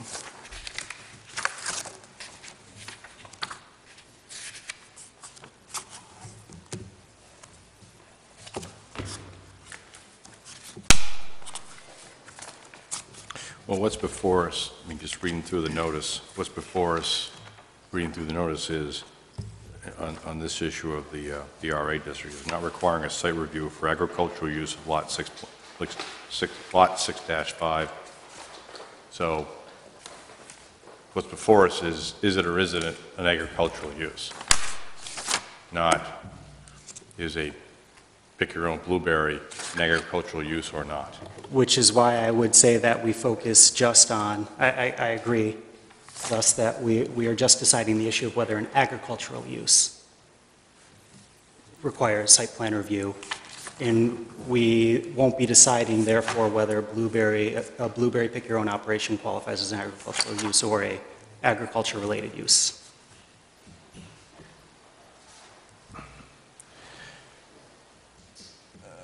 Just out of curiosity, how are you evaluating the application or the appeal as far as the use of that lot? It's my interpretation of the ordinance that the byproduct of the blueberries for picking is part of the agricultural use. It's not an agriculture-related use because an agriculture-related use was added to the ordinance to allow a farmer to make dollars from something that's related, but not necessarily part of So the by growing. So by virtue of the fact, if a farmer was planting blueberries and sold his blueberries to the general public or what have you, versus established a, you pick enterprise on the same property, that essentially it's farm income either way. It's all agricultural use. We don't review strawberry. If somebody was to plant more strawberries on a piece of land, it wouldn't go before the planning board. Not as long as I'm interpreting it that way. I mean, No, I understand. Do you interpret the District RA to include agricultural-related uses? that it includes agricultural-related uses? Yeah. I would note that agriculture-related use, the language of it mirrors accessory use very, very closely, and the RA district does permit accessory uses. If you look at page 58, subsection B, 4, A, accessory building structure use is permitted.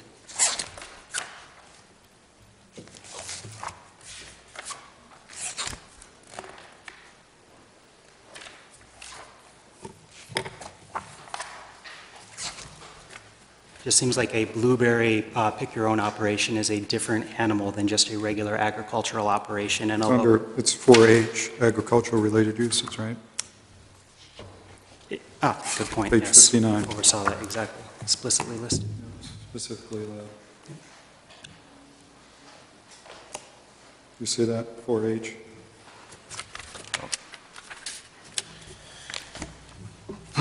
I think the distinction between agriculture and agriculture-related is not really a great moment here, do you?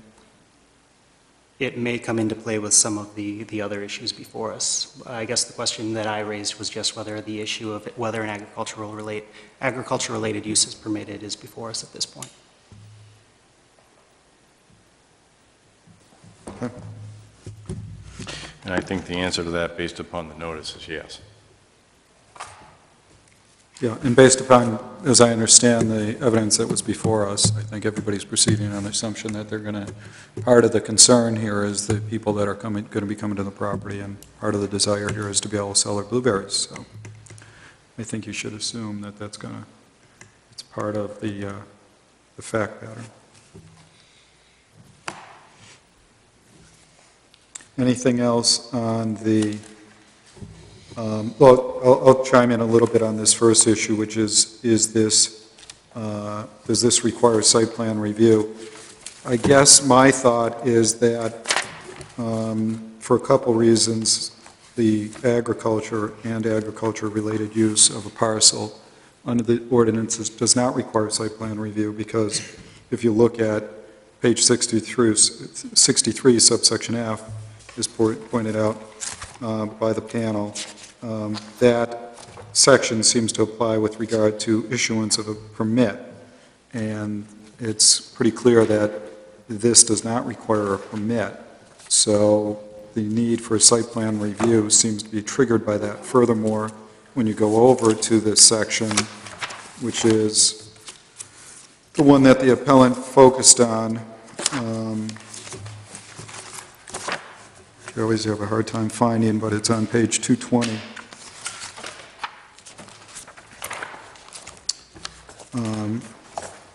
The appellant hung his hat on 1992A2, which deals with any non-residential expansion or change in use. Well, it seems like there's at least three categories. There's residential, non-residential, and agriculture, and it doesn't seem to me that that is intended to drag into it agriculture within that subsection 2. And also 1992-4, any other activity or use requiring planning board review in the zoning ordinance, that argument seems a little circular. And I appreciate the argument, which I think appellant's counsel made a very good point. Keen eyes picked up on page 176, buffering of non-residential uses, it was a good catch to see the required side and rear yards of non-residential use except agriculture.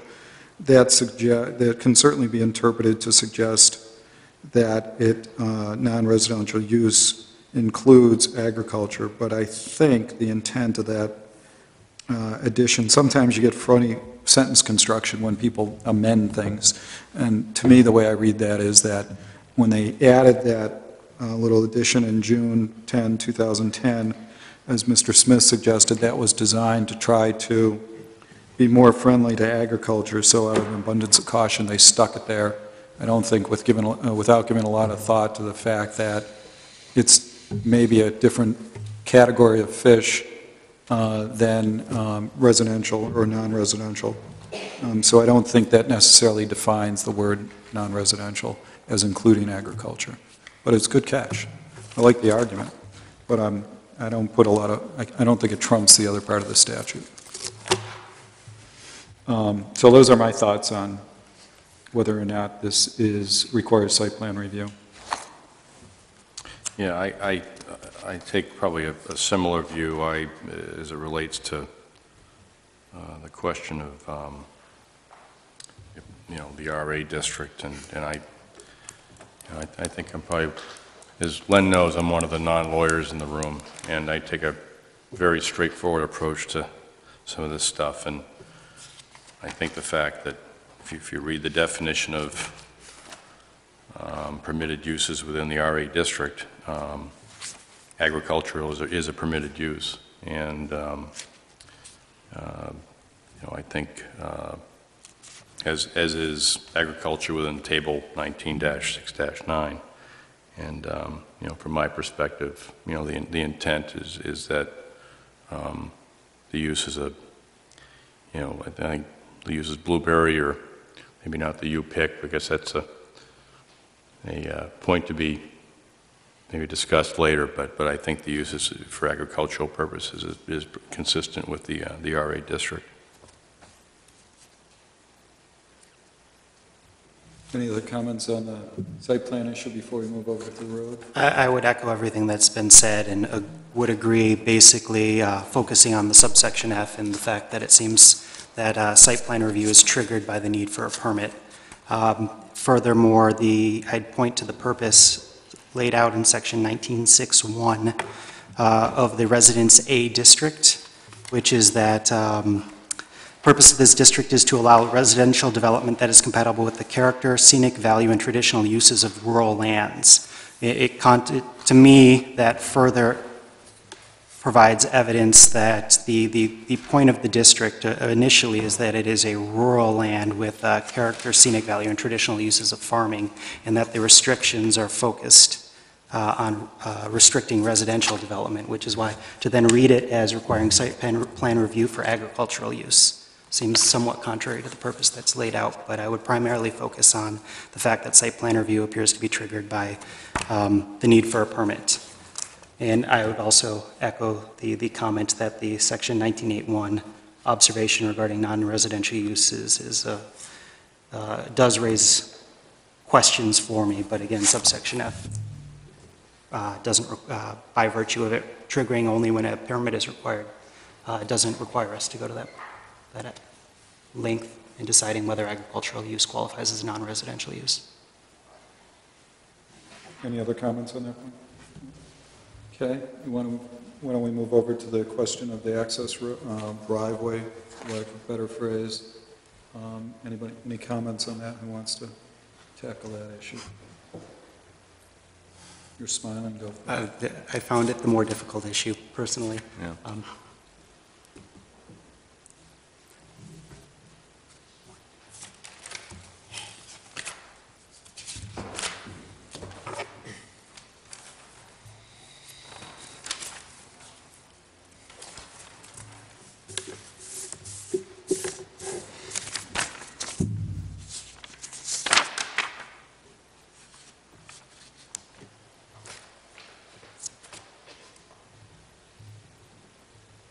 I'd note some of the factors at play here is that it appears to not be in dispute that at least portions of this pathway, if not all of the pathway, although it sounds like it's in both, so therefore not necessarily perfectly clear to me what amount of it is in all of the buffer zone.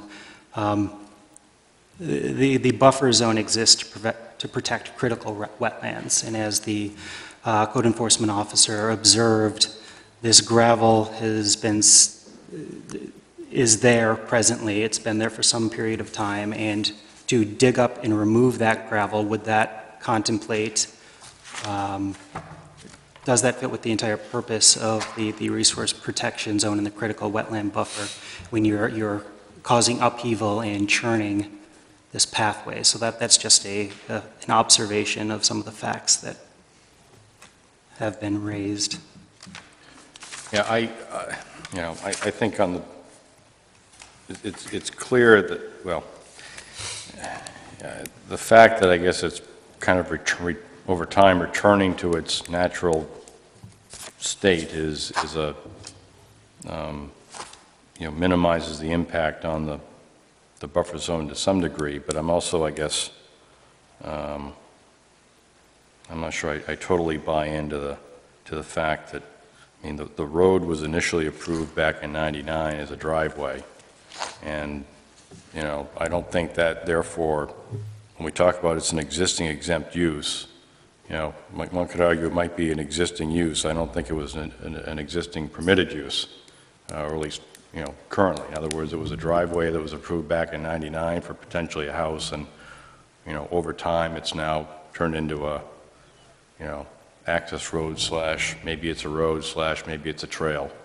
I think the impact, I agree, I would tend to agree that, looking at the pictures, that the impact on the, on the buffer zone is probably lessened over time, but I'm still having a hard time, I guess, coming to grips with, whether it's truly a trail that's been grandfathered, which I think is in essence the argument as to why a site plan review isn't necessary.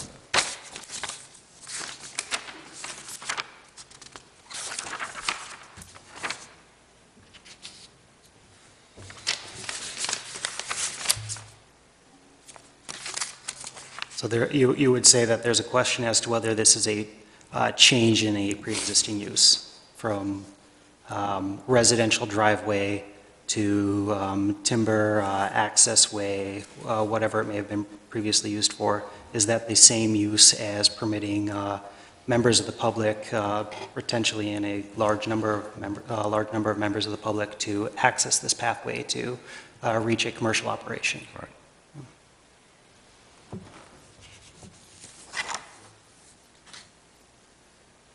Does the fact that it's going to be it is going to be used, I guess it's still used on a periodic basis now to harvest timber out of the lot, so the tractor's going up there periodically now as is, and have been for some time, okay.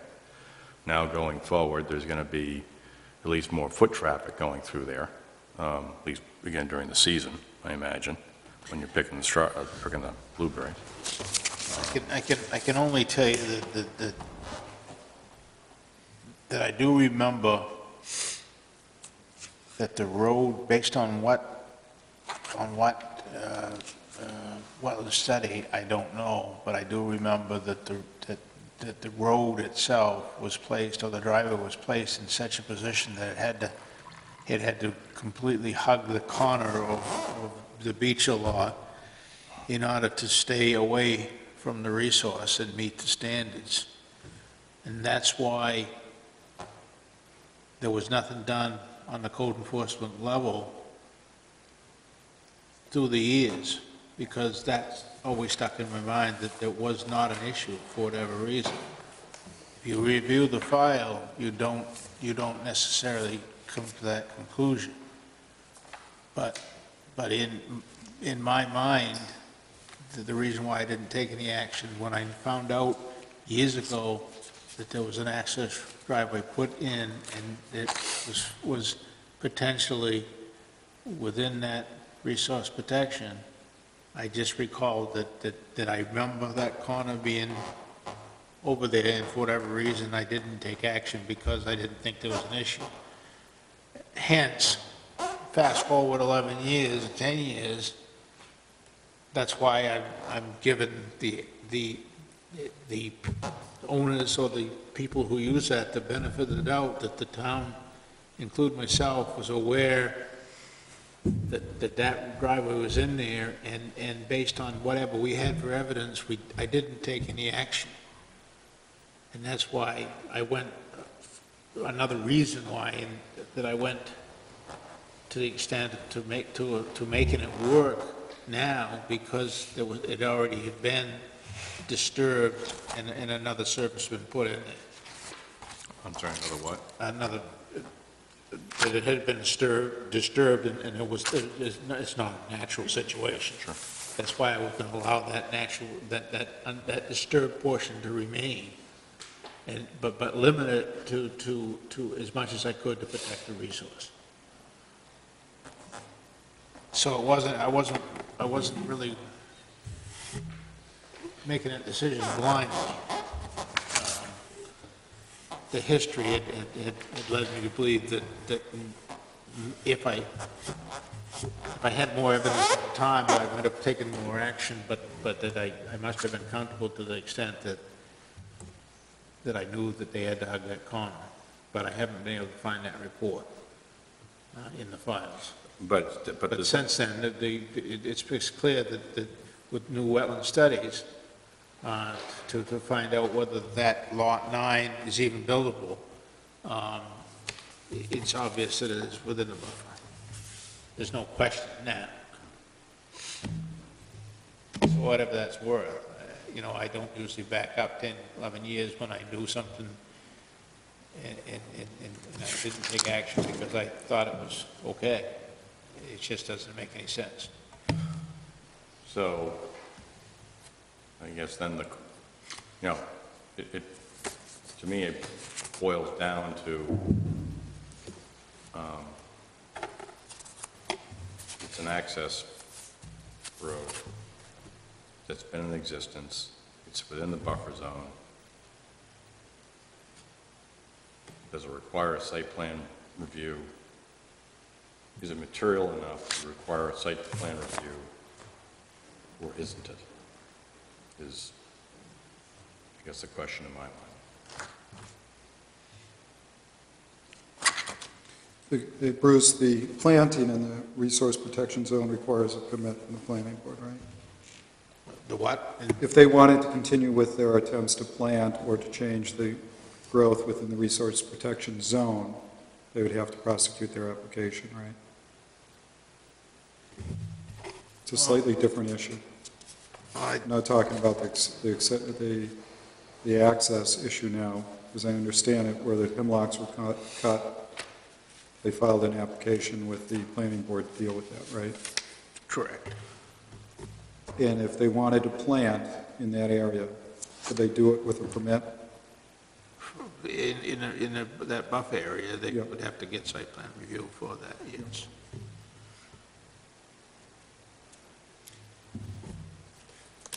But if you treat it as if it's treated as a road for that purposes, then new street construction is not allowed. I'm sorry? It's not allowed. New what? Street construction is not allowed. Number 27, although existing road reconstruction is permitted with a permit. So basically, Although is this my reconstruction? no action would turn into an action that from code enforcement standpoint, What provision are you looking at? Just give me the my site and verse. position that I didn't take any action because I thought it was okay, bothers me to reverse that 10 years down the road. Mhm. That's why I tried to compromise with what I did to limit its use, so that the town would have some control, because if I tell them to take everything out, I still can't stop them from using that area to bring a tractor down, or can I stop somebody from walking it? Mhm. So this is the best of the two worlds, In other words, if sensible. there was just a muddy pathway of just dirt, there's no restriction there is nothing in the ordinance that prevents someone from just allowing the general public to cross their lot Right. through the dirt and the mud. So that's a dilemma I was faced with when I was trying to figure out what I could do to be fair to not only Adam, realizing that this has been there for a while, but also for Joyce, so that as far as not to protect a resource.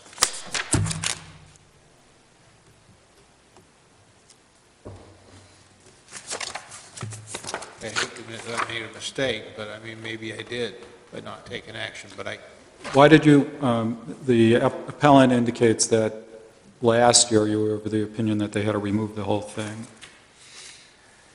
yeah, that was my hard line. And that's when I went looking in the file. Because I had looked in the file, I couldn't find anything that would justify that. That's why I took that hard line, because I couldn't see any way that it could remain. But then when I got thinking about remembering the fact that I didn't take action when I found out about it some 7 years ago, because of that issue about hugging that property and that the buffer didn't go that far, that's when I had second thoughts that maybe I should try to work with them as best I can. Well, your point, if I understand it, is that this is not a roadway because it's not public traffic going in there and it's just foot traffic and somebody driving a tractor across their own land. Correct. So it's not basically a roadway and it's not approved as a roadway. It's now a roadway? It's not a roadway. Roadway, that's correct. And well, my thoughts on the subject are this. Based upon the assumption, which I think is accurate, that they have a gate across it and they're not allowing public access across the property, right? And the only vehicle use being used across that gravel path, let's call it, is for the tractor and the farmer's own equipment going across that property and foot traffic and nothing more, then I don't see it as being a roadway, a public roadway. Person can always drive a tractor across their own property anywhere they want on their property, and in a buffer zone too, I believe. Now, maybe you might not be able to do it in wetlands, more out of practical reality that you'll get stuck. But as a practical matter, anybody can drive their own vehicle. They don't even need a license to do it, as far as I understand it.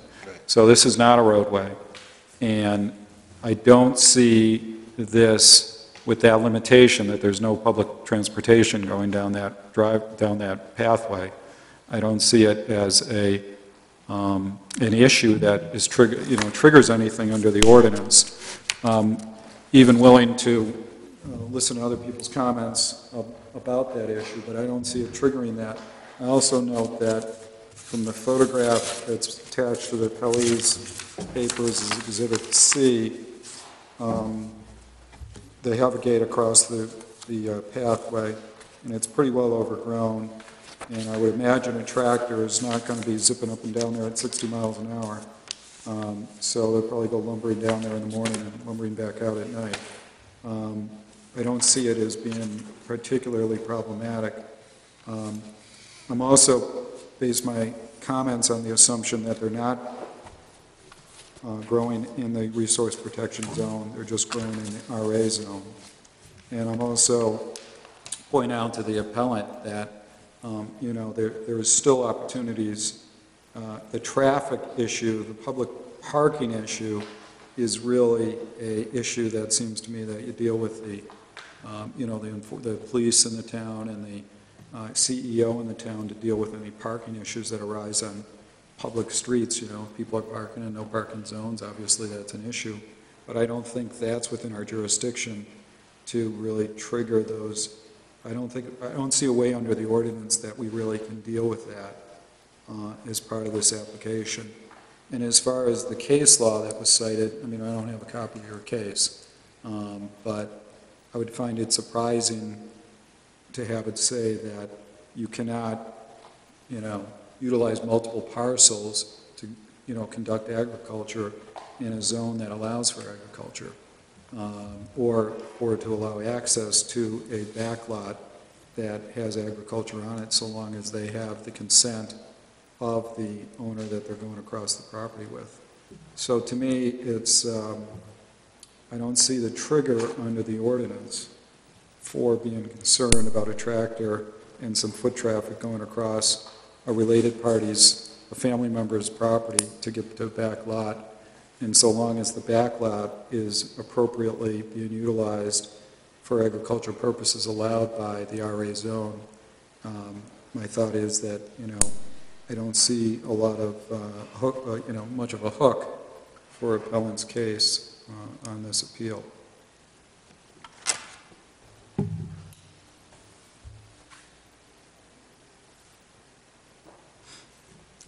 Other thoughts?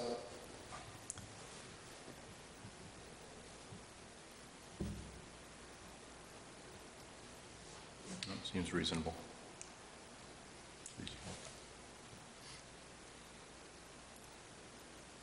Could you classify the pedestrians crossing along this pathway as a non-intensive recreational activity, such as hiking? Why do you need that? I would point to page 132, use number 8. Because there's no blueberry picking occurring on this pathway. There's no use of a car on the pathway. 132.8? 8. They're simply walking across the lot.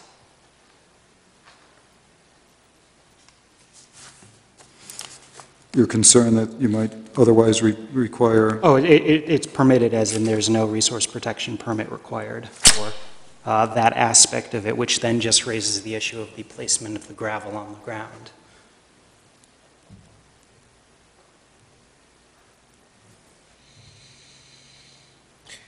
I think there's a danger with trying to make some other classifications on something that is already black and white.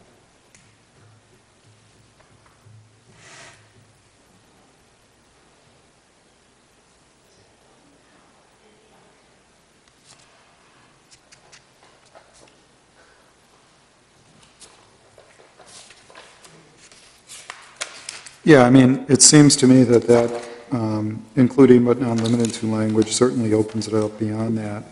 And it would seem that, people probably the growing season or the harvesting season for blueberries is like 3 or 4 weeks long, I would imagine. And that's probably not anywhere more intrusive than horseback riding. Certainly hunting has a longer season, cross-country skiing, etc.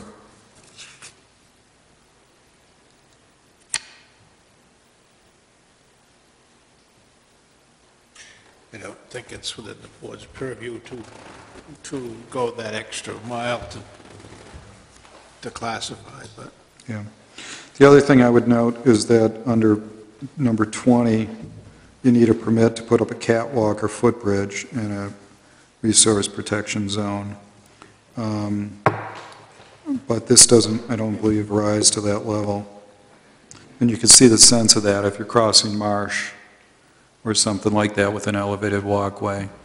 Then I could understand the need for a permit to make sure it's done correctly and doesn't, taint the water with arsenic or something like that. But I would tend to think that gravel that's pre-existing there for the last 12 years hardly rises to that level.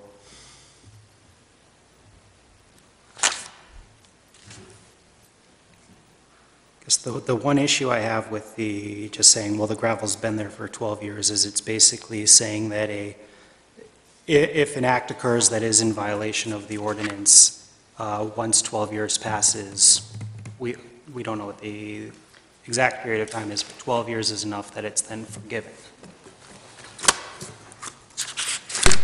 Do you have any objection to receiving further comments? The appellee wants to respond to that question. Only if I have Absolutely. Anybody have concerns with that? Bruce, you have any concerns with that? If I opened up the discussion back up? No. Okay. Kelly? Joanna Toronjo again. I just wanted to clarify the point that I was trying to make earlier and that I believe Bruce was trying to make as well, and that is that we are not, no one knows whether the ordinance at the time prohibited the current location of the accessway because there's some lack of clarity regarding whether the wetlands as they currently exist now were of the same quality 12 years ago, such that the buffer would have been the same. I can't answer that. I don't think Bruce can answer that, and I think that's Well, the part of ordinance our isn't concern. changed, but the The findings... quality of the wetlands, I'm could sorry. change, yes. There are different setbacks for different qualities of wetlands, and so there's not clarity about whether at the time that the road was, the access, whatever you want to call it, was put there, that it was in fact illegal. And is there a statute of limitations issue that may have run over 12 years? Well, I just try to use common sense. No, I understand. Just to the appellee, is there a statute of limits that prevents going back that far anyway? I think that how we deal with that generally is just by calling things that we don't know grandfathered and then go forward. I've never heard of a statute of limitations for ordinance violations, but I know for general torts, it's what, 6 or 7 years, so we're long past that. And I would note that it seems that the gravel aspect of this, that portion of this use to the extent that it was a violation is not changing. It's just the traffic going across it, it seems. Appellant.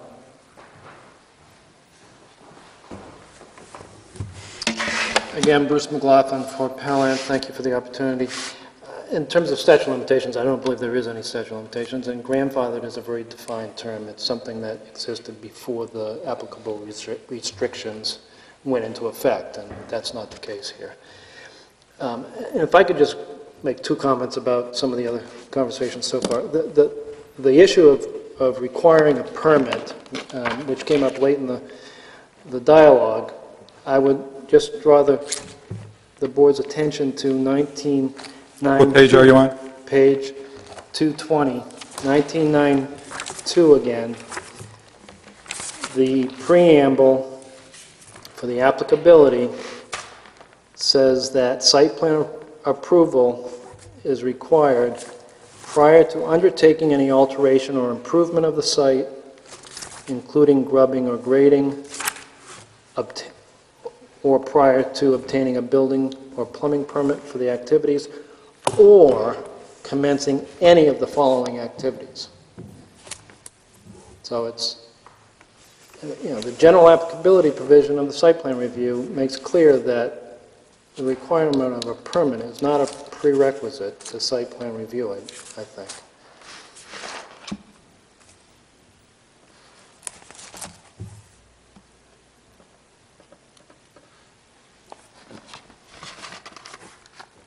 And I have one other. So I just want to make sure I'm clear, I understand your point there. Are you hanging your hat on the first clause, or are you just hanging your hat on A, 2, and 4? Well, the preamble, that whole sentence, I think, makes clear that having a required permit for the activity is not a prerequisite to site plan review. Yeah, I mean, I see your point. I wasn't relying that much on that argument, though. I think what troubles me, or what I think weighs heavily against your position, is the section of permitted uses, agriculture. The following resource-related uses are allowed, agriculture, and then under the following accessory uses for H, agriculture-related uses. So, I mean, that's tough to overcome. It's so clear. Okay. And the only other point I was going to make is the whole question of whether this is a road or something else, and whether you're just going across the lot without a road. I mean, the fact is, using it for tractors to access a farm and using it for people to access the farm to pick, that's a use. You're using that lot, whether you've got a paved road for it or not. And if you're parking cars on it, you're using it for parking, whether you've paved it for parking and improved it for parking. The fact is, a use is a use, regardless of to the extent to which you've approved. But just because it's a use doesn't mean require a permit. It's, well, if it's an agricultural use in the Resource Protection District, it does. That's the point I'm looking at. Thank you.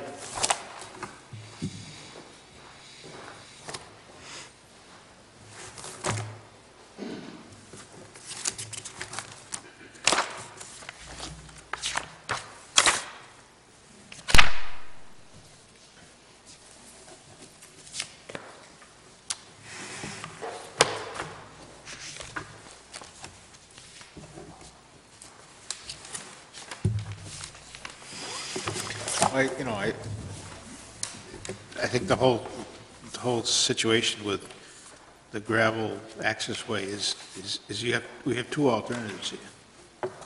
You leave it with the conditions so that it's not a road, or you blow it all out, restore it back natural, he still gets to use it with his tractor and for back. So it really makes no difference. The end result's going to be the same.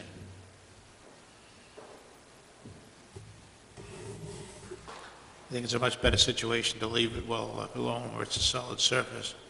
It can blend back in as much as possible, but you don't have that runoff. You don't have all these issues, all these controls. Well, I thought the appellant's point is not so much that you got to dig it out, but that you need a permit, because it's an agricultural use You can't get a permit for that. I'm sorry?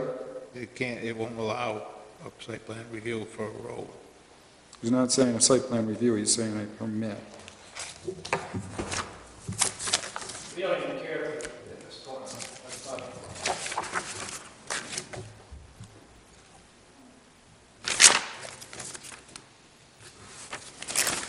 What I hear him saying is 19669 requires a permit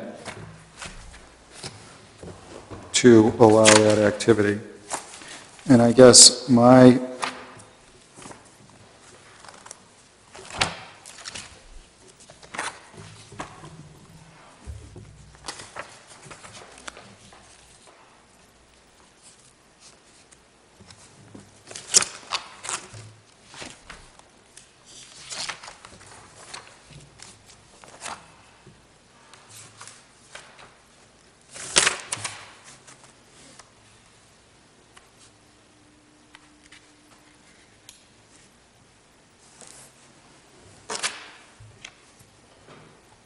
A resource protection permit.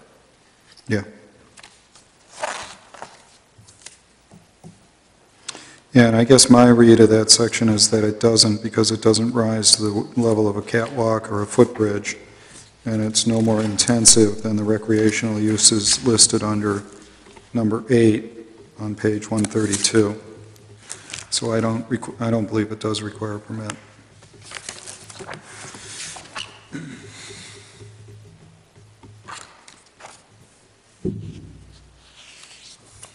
Further comments?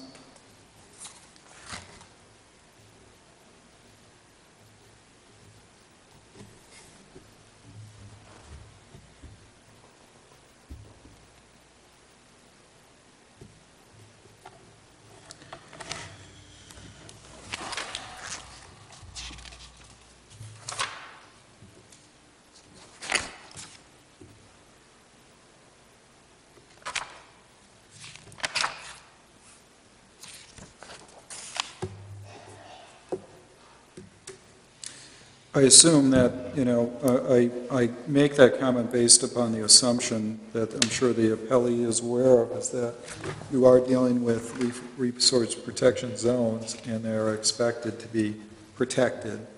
And to the extent you go beyond the expression of what your intended use of that pathway is, obviously you're pressing outside the envelope of what I think is anticipated by the ordinance. What I see the applicant's request is for a very narrow use of that pathway. It's not for, regular cars driving up and down to go pick blueberries and back. It's for foot traffic during the growing season and from some tractors going back and forth. And I think in Cape Elizabeth, you know, the resource protection zones have been preserved basically for that kind of, what I would call light scale or limited impact use, and for people to enjoy it. I don't think it's been designed to isolate otherwise fully usable property like the property that they have in the back, which is RA zone. I don't think the intent was to isolate those properties and make the resource protection zones so inviolate that, you know, you always have to get a permit for everything that happens in those areas. So I think when you start, I think the careful read of that section shows that when you're going to do something somewhat more dramatic, like a catwalk or a footbridge, then you got to start talking about permits, and I just don't see it rising to that level. Damming, they list damming, dredging, grading. Those are the kind of things I think that they're talking about there. So my thought is that it doesn't require the permit for that very limited use. Any other comments? Okay, but I hear you, but you don't think that under 1969-28, which is, you know, the use as agriculture is permitted so long as there's a resource protection permit in place, and the only reason there's not a resource permit, protection permit in place is because that road was an existing, it was an existing use. It was quote-unquote grandfathered. Yeah, see, I don't think it's the use, the agriculture is not in the resource protection buffer zone. Agriculture is on the RA zone, as I understand it. They've abandoned the intent to grow on their, either they're abandoning it or they're going to go get their permit to do it. And just going back and forth across this area, I think comes under either Section 8 on page 132, and it falls short of item 20 on page 133. So I don't see it as being, you know, you also have to look, I think, a little bit to the purpose of the protection. And are we really concerned that a tractor going across that gravel, even if it's a couple times a day, and a bunch of foot traffic is going to really impact the wetlands? I don't think so.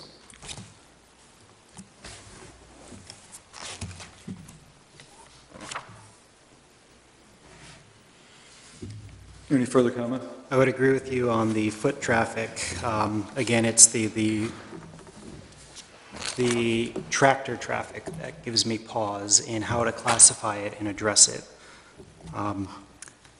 The moment that you introduce a motorized vehicle, it does begin to beg the question of whether this is a footpath, is this a driveway, is this a road, is this a street, what is the use that is occurring here? And that's the part that's giving me pause, the foot traffic, though. Well, Bruce has already put some conditions on the use of that road. That's in his email of February 11th, 2011, where it says the use of the gravel access way shall be limited to necessary farm equipment and pedestrian traffic. Gravel access way shall be utilized on a seasonal basis, only for its intended purpose as an accessory to be permitted agricultural use, blah, blah, blah. So, I mean, there are some conditions around the frequency in which, or the type of vehicular traffic that can go on that road. So. Again, though, the question becomes, how is it permitted under the ordinance, however? And that's what I'm looking for. One argument is that it's been there for some period of time. We don't know what the ordinance was at the time that it was put in necessarily. We don't know where the wetlands boundary was at that time. If that's the case, then it becomes a question of, okay, well, is the use now changing? The gravel is not changing. It sounds like it's sitting there, and then it becomes the fact that the crossing this path with a tractor, it doesn't sound like it's a use that has occurred in the past. It sounds like it was originally contemplated as a driveway, then it was contemplated for, or at some point perhaps, for timber harvesting, but the use of a tractor for going forth, back and forth, was not necessarily a use that occurred previously. And that's what I'm trying to wrap my head around. Well, I thought a tractor had been going through there somewhat frequently to harvest the timber. Now, Although, I guess it's timber harvesting and tractor for maintenance of blueberry bushes the same.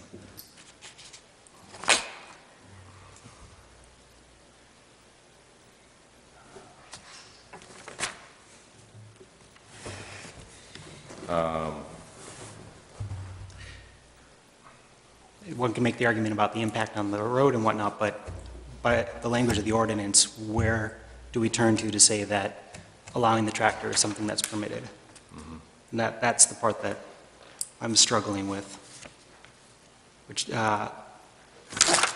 pedestrian traffic does appear to be permitted, from my perspective in looking at the ordinance, but the tractor is the one that I'm having issues with. Question for mind if I ask the question of the applicant?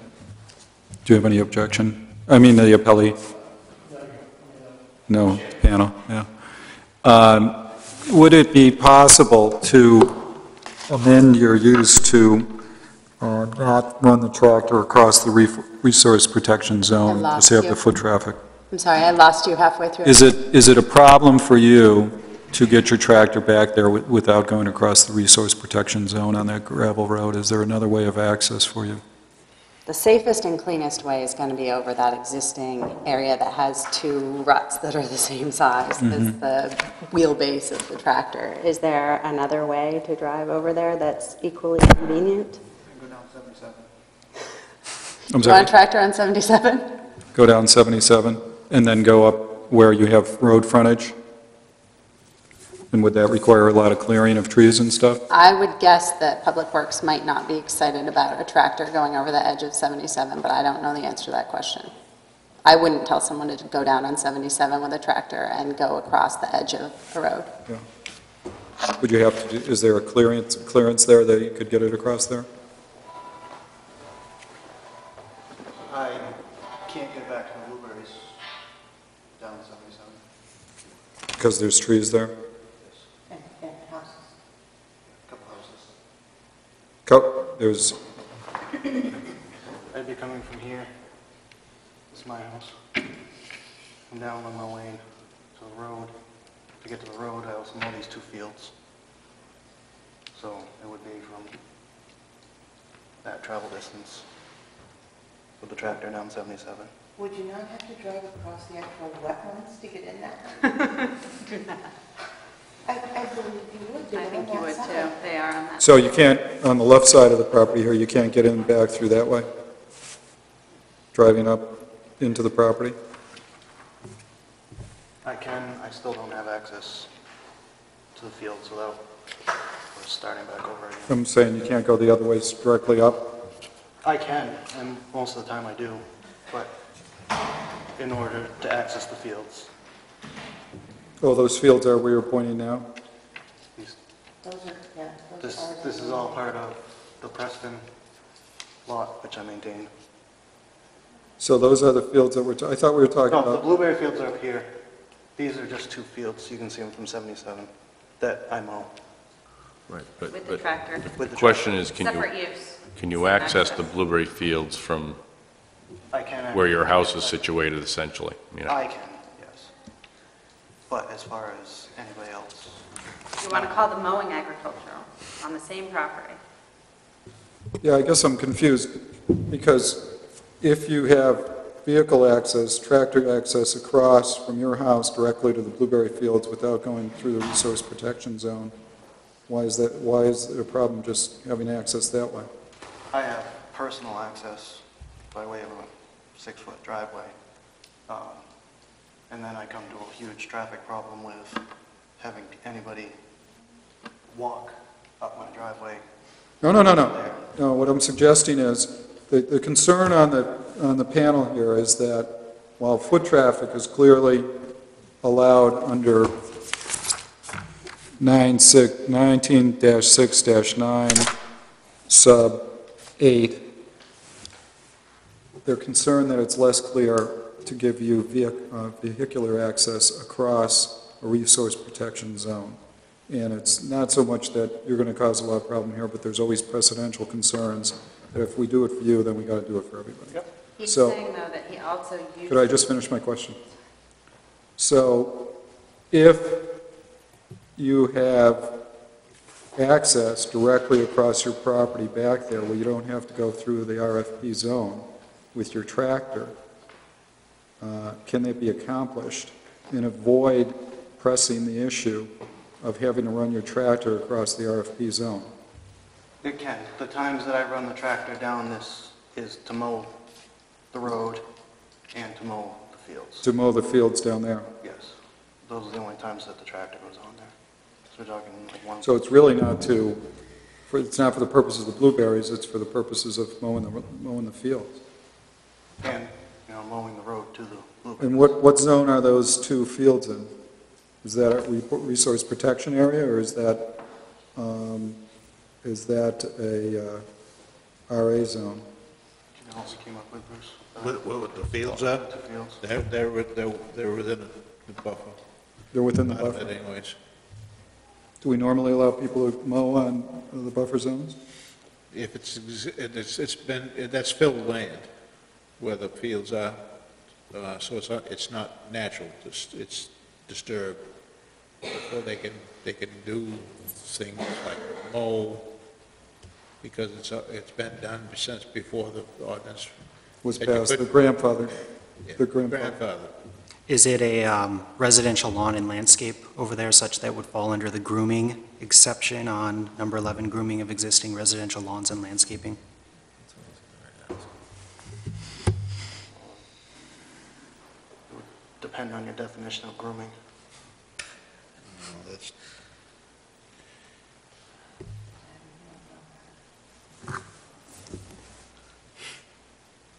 I think the chair hit the nail on the head for my concern here, which is setting a precedent of allowing motorized vehicles through a resource protection critical wetland buffer zone. But the irony is that he's mowing on the zone.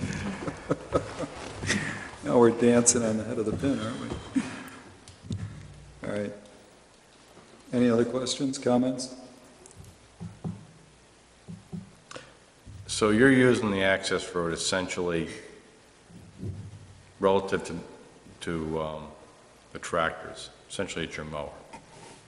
And it's to gain access to mowing, buffer zones and the like. But relative to when you're harvesting timber up there, are you using that access road to go harvest the timber, or are you accessing it through your own property line,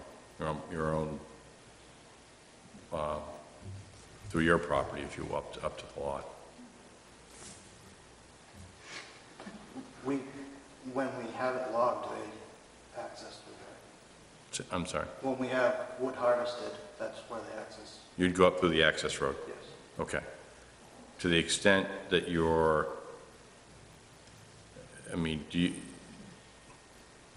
you envision having automated, there are such a thing as automated blueberry pickers, although typically it's done by hand. These are hybrid blueberries, yeah. Yeah, so it's all going to be hand-picked. So as a practical matter, there's not going to be tractors for purposes of blueberry harvesting. It's going to be the tractors that are going up there are for timber harvesting, I assume, and the mowing, I think it's done. And when people pick blueberries, that we'd be able to carry them out. Yeah. If you've ever done that. You pick them in a flat, you load them on a tractor, and they go back out to your car, so you don't carry them in your trip.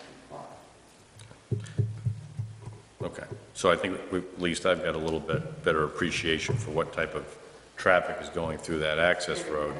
It doesn't, it still raises the issue that Mr. Straw has mentioned countless times, which is A, one, setting a precedent, and B, just literally, we can't find anywhere in our handy-dandy table here, where, mechanized equipment, if you will, farm equipment is allowed through a buffer zone. So, with that said, we got to find another way, or you know, in my view, either find another way to get tractor access up into that lot. You know, 'cause I think this is, you know, from my perspective, that is creating more of a, I think it's creating more of a precedent than I care to set, as far as that goes.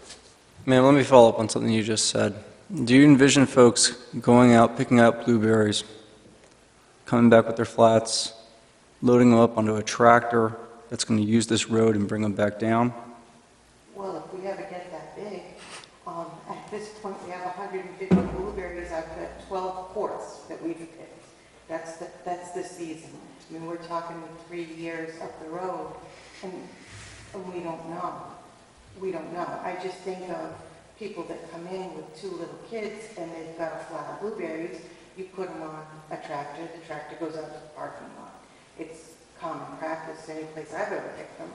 And then you go take them off the tractor, you weigh them, and go back to your car. Especially because we only have foot traffic up to the blueberries. That's a pretty long walk up there, and that is all going to have to be by foot. So you'd have somebody carrying 10 pounds of blueberries, 2 little kids walking on a, you should come walk it, it's a gravel, there's roots, there's sticks, it's a natural woods area. I mean, nobody knows, we've been paying taxes on 14 acres for a long, long time. We're trying to make the land support itself. And that's all of this is about. So, you know, I can think that one day, yeah, there's going to be that many blueberries. Right now, my 3-year-old grandson can pick them in a cup. And so, that's where we are. But if everybody's going to walk in and out of there as we're agreeing, then I think that might be a use. That is something that could happen. But you're talking about a tractor trip or 2 tractor trips a day for 3 weeks. It's not. Your counsel wants to have say something. I think that what... Could you just go to the podium, please? It's Joanna Toronto for the Buffaloes again. I think the conclusion that I came to after looking at all of these uses is that whether you break them down or you look at them in the aggregate, what you're talking about is the same vehicle going across a portion of existing access that's been there for 12 years. Most people would call that grandfathered and say it's an existing use. If you're going over there for timber harvesting, it's allowed without a permit. If you're going over there for mowing, it's allowed without a permit. Mowing existing lawns, it's allowed without a permit. If you're going over there for agricultural use, and it's an existing use, say it's the road or the access that it's an existing use, then it's allowed without a permit. All of these, if you look at the type of use and the level of controls that were put on it in order to protect the resource, there's a fair amount of symmetry in terms of what permitting is required, and that is that a permit is not required. Thank you. Any further comments? Oh, I should give you the opportunity if you want it. Any last comments? Have we beat the horse to death yet? I think we have. Okay, great. Other comments from the panel? Again, I recognize that the impact contemplated by a number of these other uses and activities that are permitted without any resource protection permit in many ways will be much more intensive than passing a tractor over once or twice over a day over a 3-week period. The problem is that, from my perspective, we're bound by the ordinance. And if we are to say that sending the tractor over is permitted, we have to find an anchor or something to hook that decision on in this ordinance. And I guess I'm struggling to find where that is, setting aside the wisdom of what is permitted and what is not by the ordinance.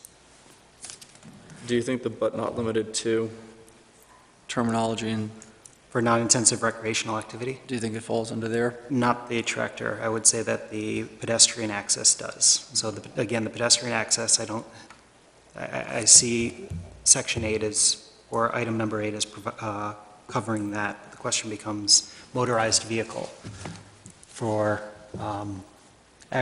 whether it's being used for agricultural purposes. For this particular portion of the pathway, it's basically just entrance and egress to the parcel.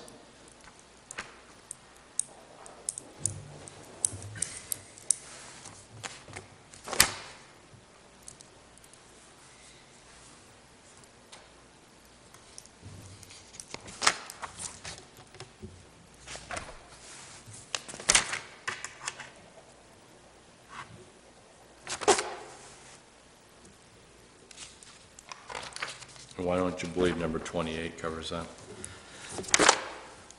That's the agricultural, right?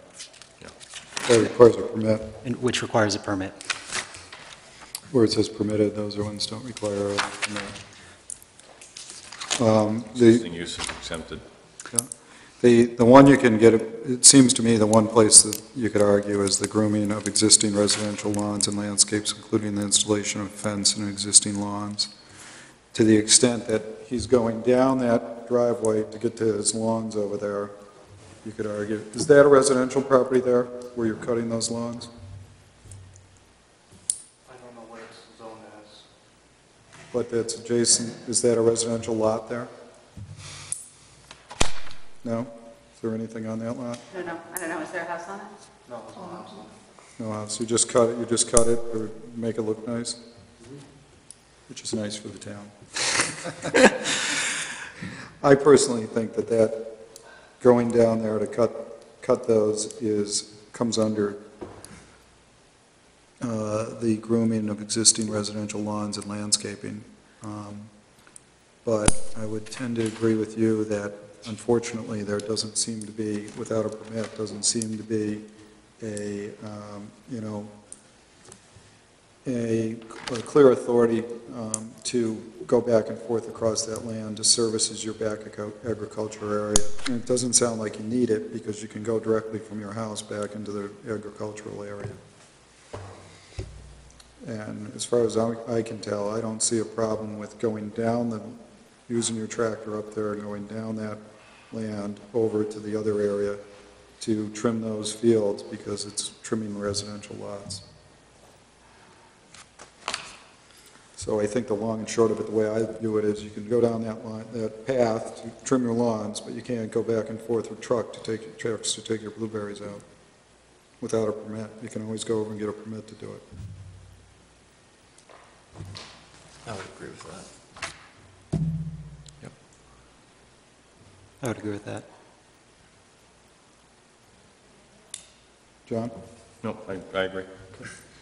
So, Bruce, can we conditionally approve, can we, I think what we're saying in essence is we're denying the appeal, we're granting the appeal only to the extent that it objects to the accessing the back lot for the purposes of running vehicular traffic across that path for the purposes of taking blueberries in and out and or machinery in and out, but only to that extent that we're granting the appeal. The rest of it is denied, and the agricultural use is allowed, the foot traffic is allowed, and the tractor traffic is allowed to the extent that it falls within grooming of existing residential lawns.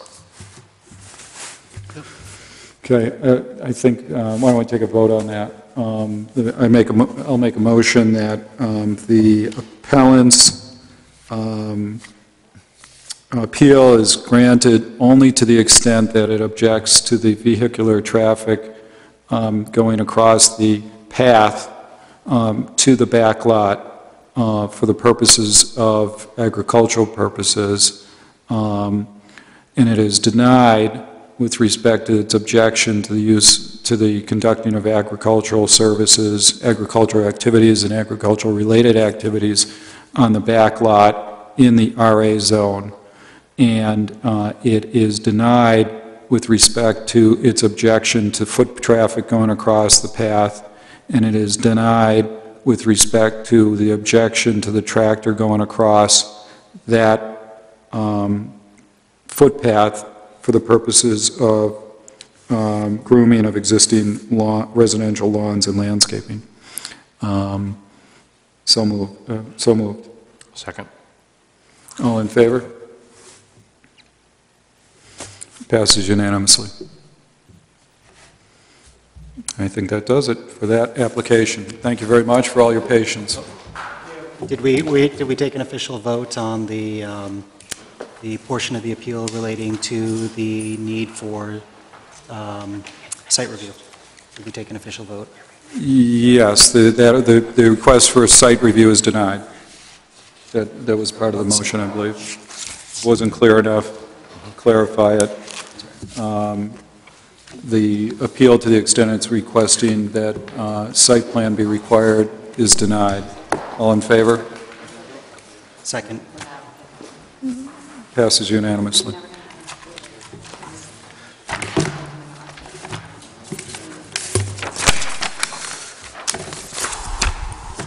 Did we need, were these rules, Thank you. Have a good night. were these rules and regs that What's were that? attached? This is part of the package. I don't know if it was. Yeah, do we have something anything had- else on the agenda, Bruce? Yeah, we got more business to There was the existing rules regarding public participation of the zoning board, possible. Review existing rules regarding public participation. Where is that? Hold on, I gotta find my list here. Number F. List here. I think it evaporated in the heat. There we go.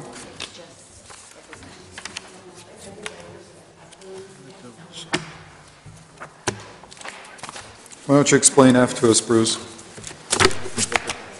agenda here.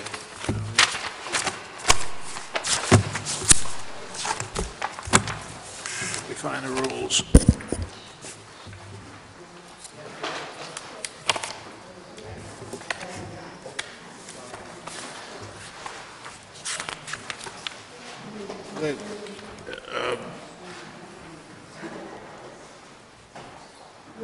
All the boards have been required by the council to come up with rules for public participation. And everybody but the zoning board has done that. But I think I found out since then that it isn't the rules per se that we need to review. We need to review for a work plan. Got to get some kind of work plan whereby we have something in place not only for training on a regular basis, but well, basically for training. I don't know what other work plan we could put in. I mean, I'm not being very clear here because I'm a little bit punchy right now, but the rules and regulations I included, but I think and I can't find it, but I think the rules to get. This one, rules and regulations? Yeah, I think it gives the public participation, I think the rules, the way it's set up, allows public participation, so I don't think we really have to go anywhere with that. But if you think there's something that we need to add based on, I included this public participation that the council did, right? In your Are these the existing rules, or are these new proposed rules? These are the existing rules, Yeah. but I also included a copy of what the council did to see if there's anything else that wanted to be added there. But I don't think that's so much the issue as coming up with a work plan, basically describe, how we're gonna train, if we're gonna have a set meeting in For January training. to just train, do we have training when somebody else comes on new? Well, we used to have once-a-year training session. Right. We haven't been doing that, though, the last couple of years. At least, at a minimum. Yeah. So what happened to that? Nothing really, we've just been meeting so infrequently that it was kind of got down the wayside. Yeah. Town doesn't want to spend the money on. I guess what I'd like to do The is, council come to Cape Elizabeth. Maybe we could all meet down at Bard's Coffee or something. I guess I found the rules and regulations. I guess maybe to make this short and sweet is, everybody is familiar, well, maybe the new people aren't, with what we have for rules and regulations, and if you believe that that takes care of that portion, then we can move on. Well, what I would suggest is we table this till the next meeting and give everybody, we have a very limited quorum. Do you want me to work or do a work plan? Yeah. And then present it for review next time? Yeah. Maybe if you'd send it out to everybody and just ask them both to review this. You know, it's hard to get people's attention these days. Internet's dominating. I can do that. And They're all busy on Facebook. You know. we might want to call a meeting initially to go over that and get some training with the town attorney for the new. Yeah, I think it would be good for the. Although I think you guys got a pretty darn good handle on it, I don't know that you need very much. Yeah, nice job, guys, for the first at bat. Very nice. Better than we did. It was good. I thought we parsed that about as thinly as you could possibly get to, and ended up with a probably where they both walked out of here and shook hands. So we shot each other on the way out. So We shouldn't be discussing that in a public forum, or we should be discussing it now that everybody's left. So I'll get a work plan kind of formalized, and we'll review that next time. Okay. Maybe we should call a meeting next month just for those. How about September? September? December? September. September, yeah, because I'm going to say I'm on vacation next. August, nobody's going to be around. September, okay. Yeah. We'll do a meeting whether we have an agenda or not. Yeah, exactly. In September to go over those issues, and I'll get some training in. Do you want to start, if there's no regular agenda, do you want to start a little earlier, like at 6, or I mean, if there is agenda on? Leave it at 7. Leave it at 7. I think People are used to people are that. used to getting here Dinner. at 7. Well, hopefully it wouldn't be something that's going to be as complicated as this issue. Yeah, I mean, if we don't Nobody's have any complicated. appeals on, we could just have the training and go over this as well. Okay, all right. So Good meeting. That's all I have. Great. We have a motion to adjourn. Move. Second. Meeting's adjourned. Thank you, gentlemen.